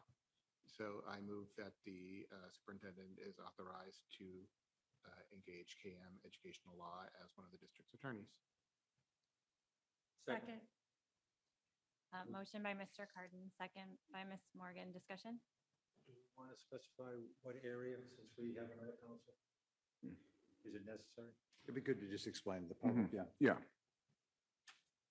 So this is in the area of special education law for public. She represents public and charter schools, so she will help our team with special education matters. And school discipline. So all school law, yeah. All in favor? Aye. Opposed? Unanimous? Discussion on school committee chat format for school year 22-23.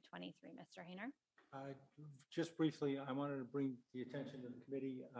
Prior to the pandemic, the school committee chat was, we did it in coffee shops and stuff. I think one of the benefits out of the pandemic was that we've had better attendance in the school committee chat and more involved. So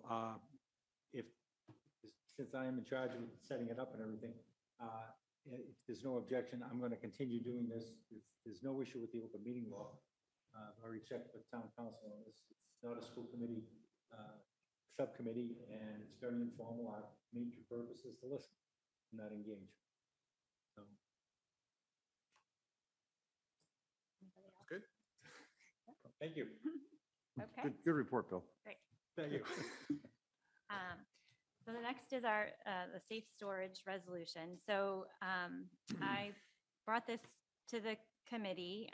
As you heard from some of our public commenters, the Plymouth School District and the Newburyport School District had passed this resolution asking the school district and the community to work together to inform the community members about securely storing firearms and their the legal responsibilities around that. So there is a piece about the superintendent and her staff communicating to parents and guardians about their obligations. And then there is a piece about the school committee and the superintendent working with local law enforcement agencies, health agencies, and nonprofit organizations to collaborate and increase efforts to inform Arlington parents and guardians of their obligations regarding secure storage of firearms in their homes. So Mr. Schlickman? I very much appreciate the folks who brought this forward.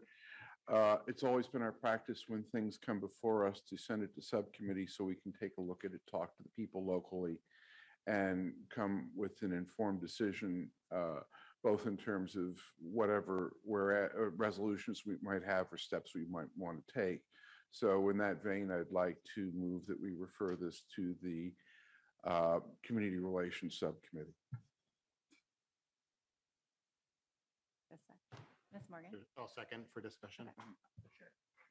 It's going to make me work. I mean, we did a resolution on MCAS last year that didn't go to subcommittee. We did a resolution, wasn't there one? We did the ones that went to MASC without sending them to subcommittee. So I mean, we can certainly discuss sending it to the subcommittee, but I don't know that it's been that's always been, that has not been my experience to have been the practice. If I, Madam Chair, if I may, just in response. This is unique in that it directs the superintendent to do something. Mr. Hayner, did you want? I'll go with whatever the vote is. I think this is an important issue. I understand where Mr. Schlickman is coming from. I'll be honest with the committee. I'm going to call a subcommittee meeting as soon as possible because I think that this is a very important issue that we deal with. Mr. Cardin. So I actually think it belongs in policies and procedures. I mean, our policy. No, let me continue. Our policy file BDD, School Committee Superintendent Relationship. The committee will leave to the superintendent all matters of decision and administration that come within his or her scope as an executive officer and professional leader of the school system. Communications with the public is part of that, right? So if we want to have a policy as a district to make a communication like we do with the land acknowledgement, that should be a policy of the district, not a motion from our committee or community relations subcommittee. So, I mean, I respect what's trying to be accomplished. My first question was going to be, though, was whether there was any discussion with the superintendent about whether she was willing to undertake such communication before this came to us. So, yes, and I also have been in communication with Chief Flaherty and Christine Bongiorno, the Director of Health and Human Services, and Kayla Vodka, the Executive Director of, I'm going to get this wrong, the Arlington Youth Health and Safety Coalition, because my personal perspective is that the second clause of this resolves that the school committee and the superintendent will continue to work with local law enforcement agencies, is the part that I feel strongly about. I think that this should be a community responsibility and a community conversation. So we can move it to policy. I would also, I realize I'm not supposed to be making motions, but I would also be open to removing the first resolved clause if that was more amenable to the committee. Dr. Humphrey, you want to- Yeah, if I have concern about either of the clauses, it would be that first one and just what the expectation is with regards to said communication and the obligation to inform parents of secure storage of firearms and what that. I did have questions for Ms. Exton about what the expectation would be in terms of what that looks like, and I don't quite have clarity on exactly what that would look like or what the expectation is of what that would look like at the moment. So those would be my thoughts on this. Mr. Salmon. So I 100% agree with the sentiments of this. I think it would be a good thing to have the policies and procedures subcommittee meet and see if we could enshrine this in policy. I mean, I think that's a worthwhile, and because I think that'll make it stronger. If that's what people want to do. I don't know. Would you feel comfortable with that, Dr. Holman? I mean, because I certainly agree with the sentiments of this. I just would need to think through what the communication of it would so look I think like. I think we're going to require the district to do something. Require I think the good place for it is the Policies and Procedures Subcommittee. And the benefit of that is that it becomes, a policy that might have reports, might require reports once a year or periodically. There's a lot of, it can be stronger than it is right now. I would take that as a friendly amendment. I really have no opinion as to which committee it should go to. In fact, I went to the chair before the meeting, asked which subcommittee she thought it would go to, and I went along with the suggestion at the time, but it seems that the majority of the committee now would like it to go to policies, and I'm more than willing. I just want to make sure, can I ask, you're thinking it could be a policy, correct? Yes, I'm not saying that I think it should be. I think that if we're going to do this, it has to be a policy. Yeah, right. Okay. Fair enough. It should be discussed in the Policy and Procedure Subcommittee. It should come out of there in the form of a policy recommendation. Depending on how it's worded, right. We all may have different opinions. Right. Okay. I think that's the process. Okay. I think for me, I don't know. I don't want to, but if there's 4 people want to vote for this and we move on, and that's fine too. Right? Just trying to. Well, I guess I do feel a somewhat sense of urgency around the community piece. And so I guess I'm wondering where the committee might sit with some way of working with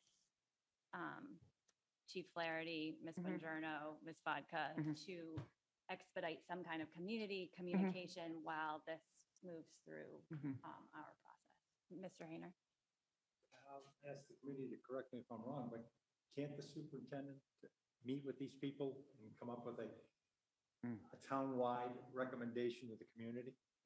Well, she can, but I mean, the need is to communicate with parents for safety of the children and the community as a whole. So whatever way works, I'm for it as soon as possible. But I understand procedural things that are brought forward. But to me, what you're just saying, I'm sure they're already considering things of this nature going down the pipe. Ms. Morgan. There was what I thought, and again, not being an expert on this, I thought Chief Flaherty and Ms. Bongiorno wrote an excellent memo on this topic already.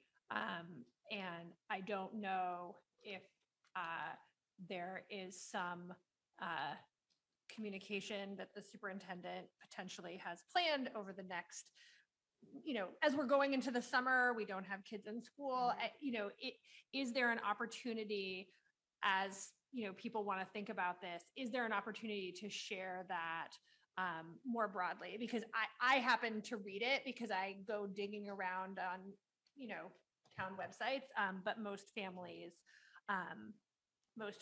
don't. So that was something that feels like it has been sort of, has been addressed at the town level, and I think speaks to the intent of this motion, whether it's as directive as it is. That would be something that could be considered as being shared out somehow with families. I think the intent here is that the superintendent has access to distribution lists via email that nobody else does, right? And so that's one option that seems to me that could be used in the interim to increase awareness and to demonstrate partnership with the police and the town. So. Yeah, and my understanding was that the document was created but has not been sort of publicly officially disseminated.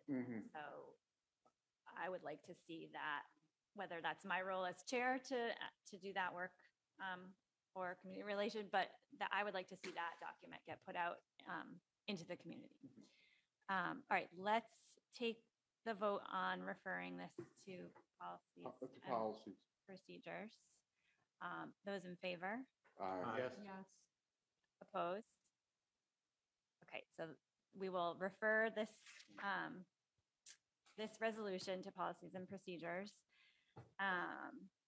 And I will work with Mhm. Dr. Holman and Chief Flaherty and Ms. Bongiorno and Ms. Vodka to put that document out more broadly to the community. All right, thank you all. So we have some policies for first read. So Mr. Schlichtman, Okay, we've taken a look, this first batch, the first couple of policies that we have here deal with EBC supplemental, which is the set of general interim policies on COVID-related issues. We adopted this policy in the beginning of the pandemic, which gave the superintendent a bunch of powers to do things that are different than the normal policies. They were very much pandemic specific, things like waiving phys ed requirements because we weren't bringing kids into the gym. It's time to make this policy go away. So it is a recommendation of the Policies and Procedures Subcommittee that the school committee delete policy EBC supplemental, and that is the first read for this, to delete EBC supplemental. And in this particular policy, we would want this to be deleted before the first day of school because it has an impact on the school year. I'm assuming we're going to have a meeting at some point over the summer. If not, we need to do this to suspend the rules and adopt the removal. So I don't know the answer to that, but that question at this point, but that's where we are with EBC supplemental. So it is now presented for first read to delete that policy. is there any discussion from the committee? We don't have plans per se for a meeting. We can certainly do that. Mr. Hayner? We have the option if the committee wants to suspend the rule and do a second read immediately tonight. So if people are open. Are you moving to suspend the rules? Move to suspend the rules. Okay, I second that. Discussion? How many rules are we I suspending? know, We're suspending, We're going to suspend the rule on second read. we're on second read, Okay, yeah. I mean, I'm pretty I like appreciate that. I get nervous by expanding because I get corrected, that's why I left it open. Appreciate the question. We're suspending the rules to adopt the recommendation of deleting policy EBC supplemental. After a first read.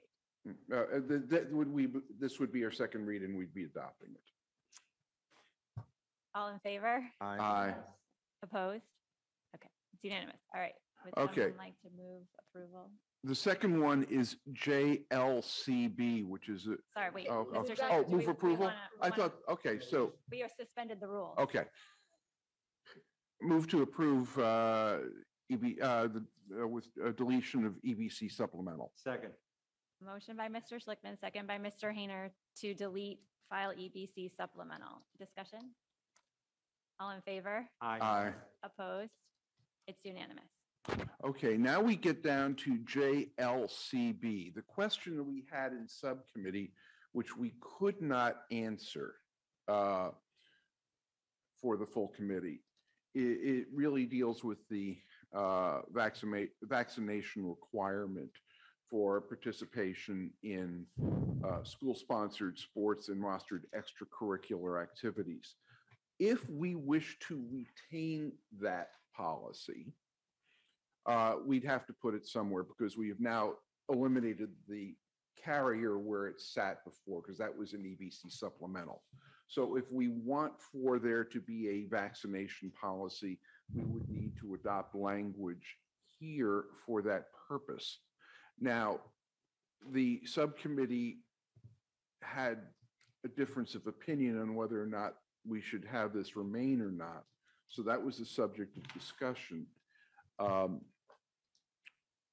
Dr. Allison Ampe definitely wanted to retain it, and I think I won't speak for Mr. Heener, but I'm open to letting that go with EBC supplemental.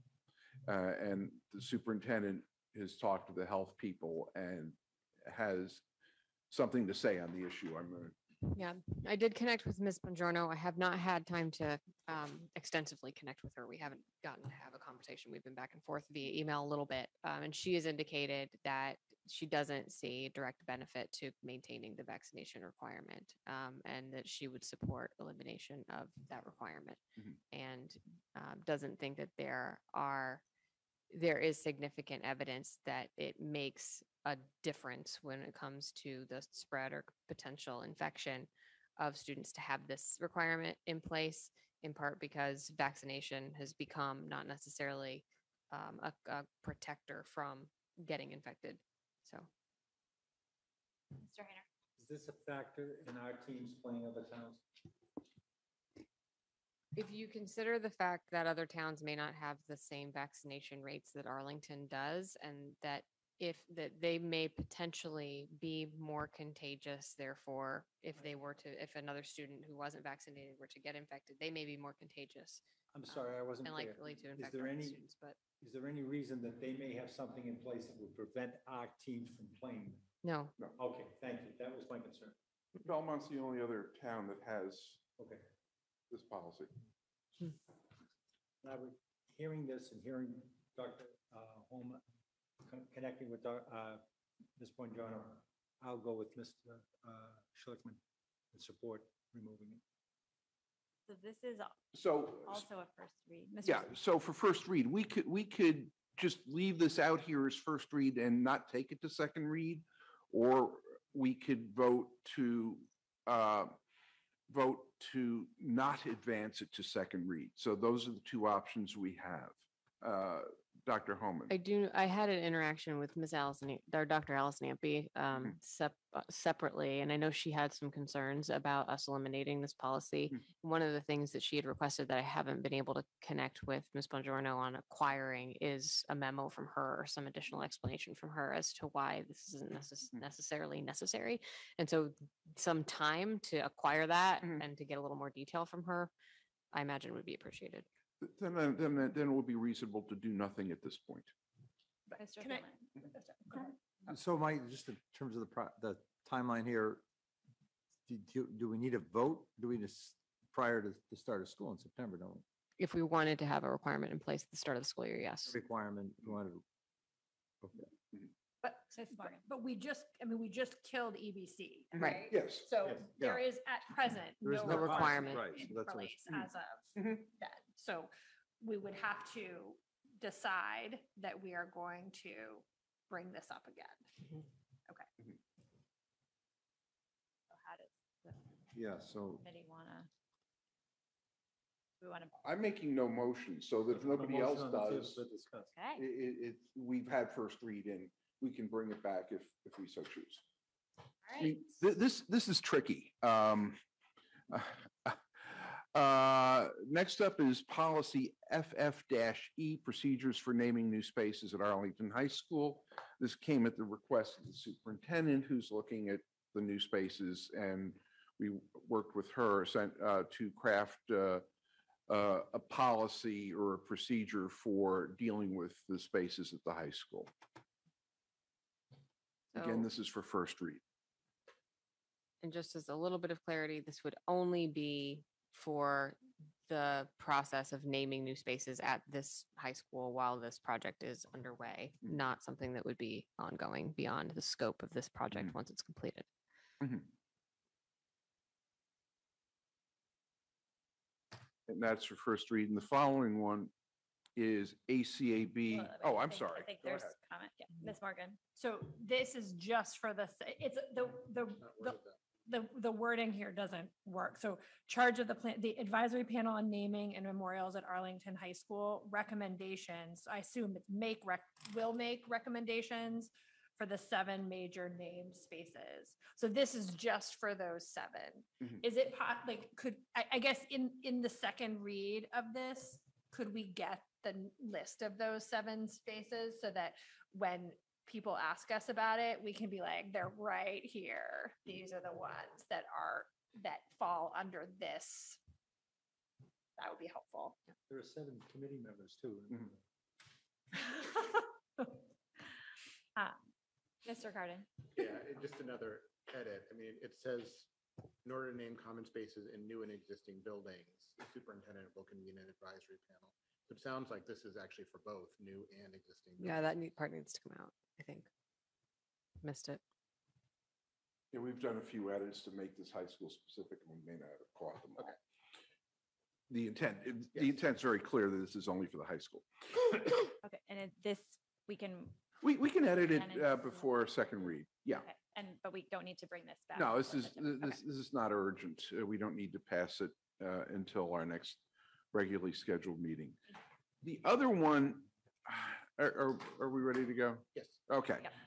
The other one is ACAB. If you recall, there was a package of sexual harassment and student right policies that MASC recommended to us, and we passed most of those, but we didn't do ACAB because we were not happy with the grammar and wording. And so we went and fixed that and now have that before us for first read. This is one that I would recommend just getting into the policy books now because it is part of the rest of the package. It is just a matter of aligning to current federal and state law, and we've adopted the rest of the package. So I'm going to first move to suspend the rules so that we may advance this to second read. Second. Any discussion about suspending the rules? Vote to suspend the rules. All in favor? Aye. Yes. Opposed? It's unanimous. Move adoption of ACAB replacing the current policy. Second. I have a quick question. Yep, As Ms. part of Morgan. the discussion. This is the one, Dr. McNeil, this is the one that you worked on. Is that right? The sexual harassment one?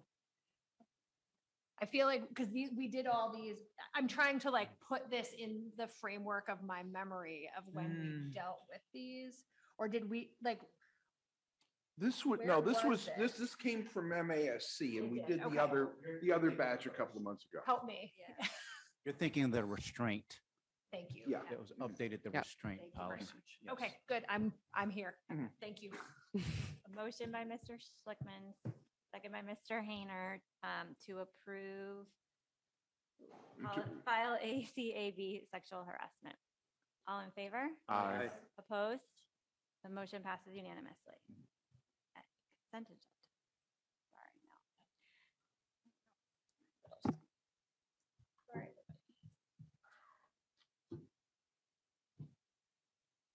All items listed with an asterisk are considered to be routine and will be enacted by one motion. There will be no separate discussion of these items unless a member of the committee so requests, in which event the item will be considered in its normal sequence.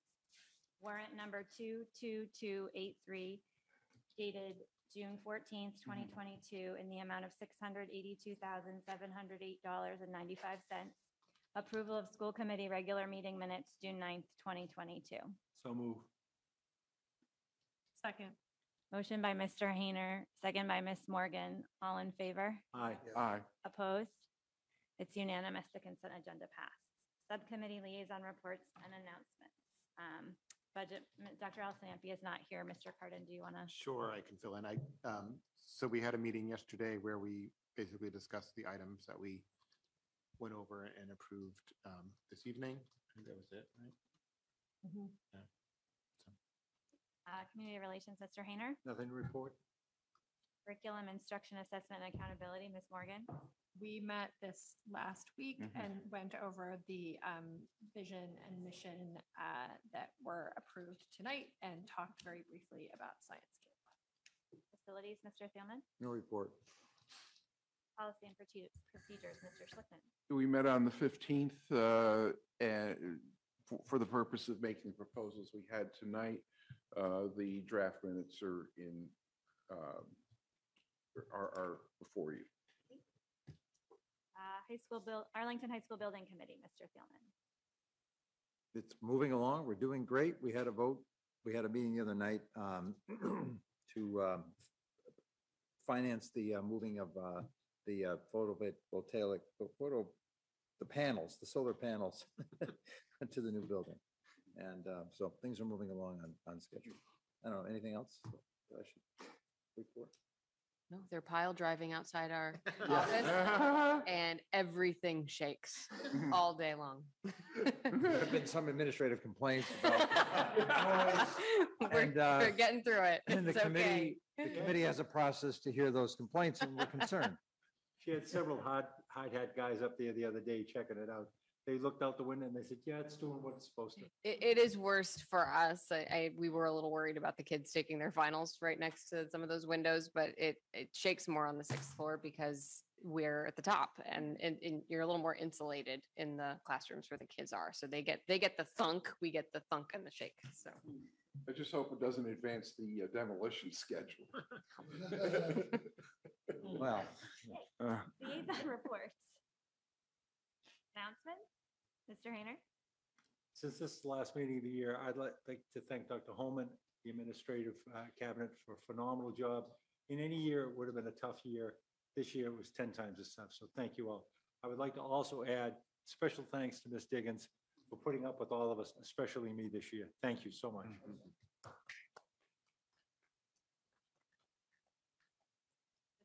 And I'll throw in a thank you to the teachers through the AEA through getting us through this year with all the ups and downs, and you made it almost. One more day. More day. One more day. Future agenda items. Okay, I will entertain a motion to adjourn. So move. Second. All in favor? Aye. Opposed? Meeting adjourned. And you're 19 minutes early. Aye.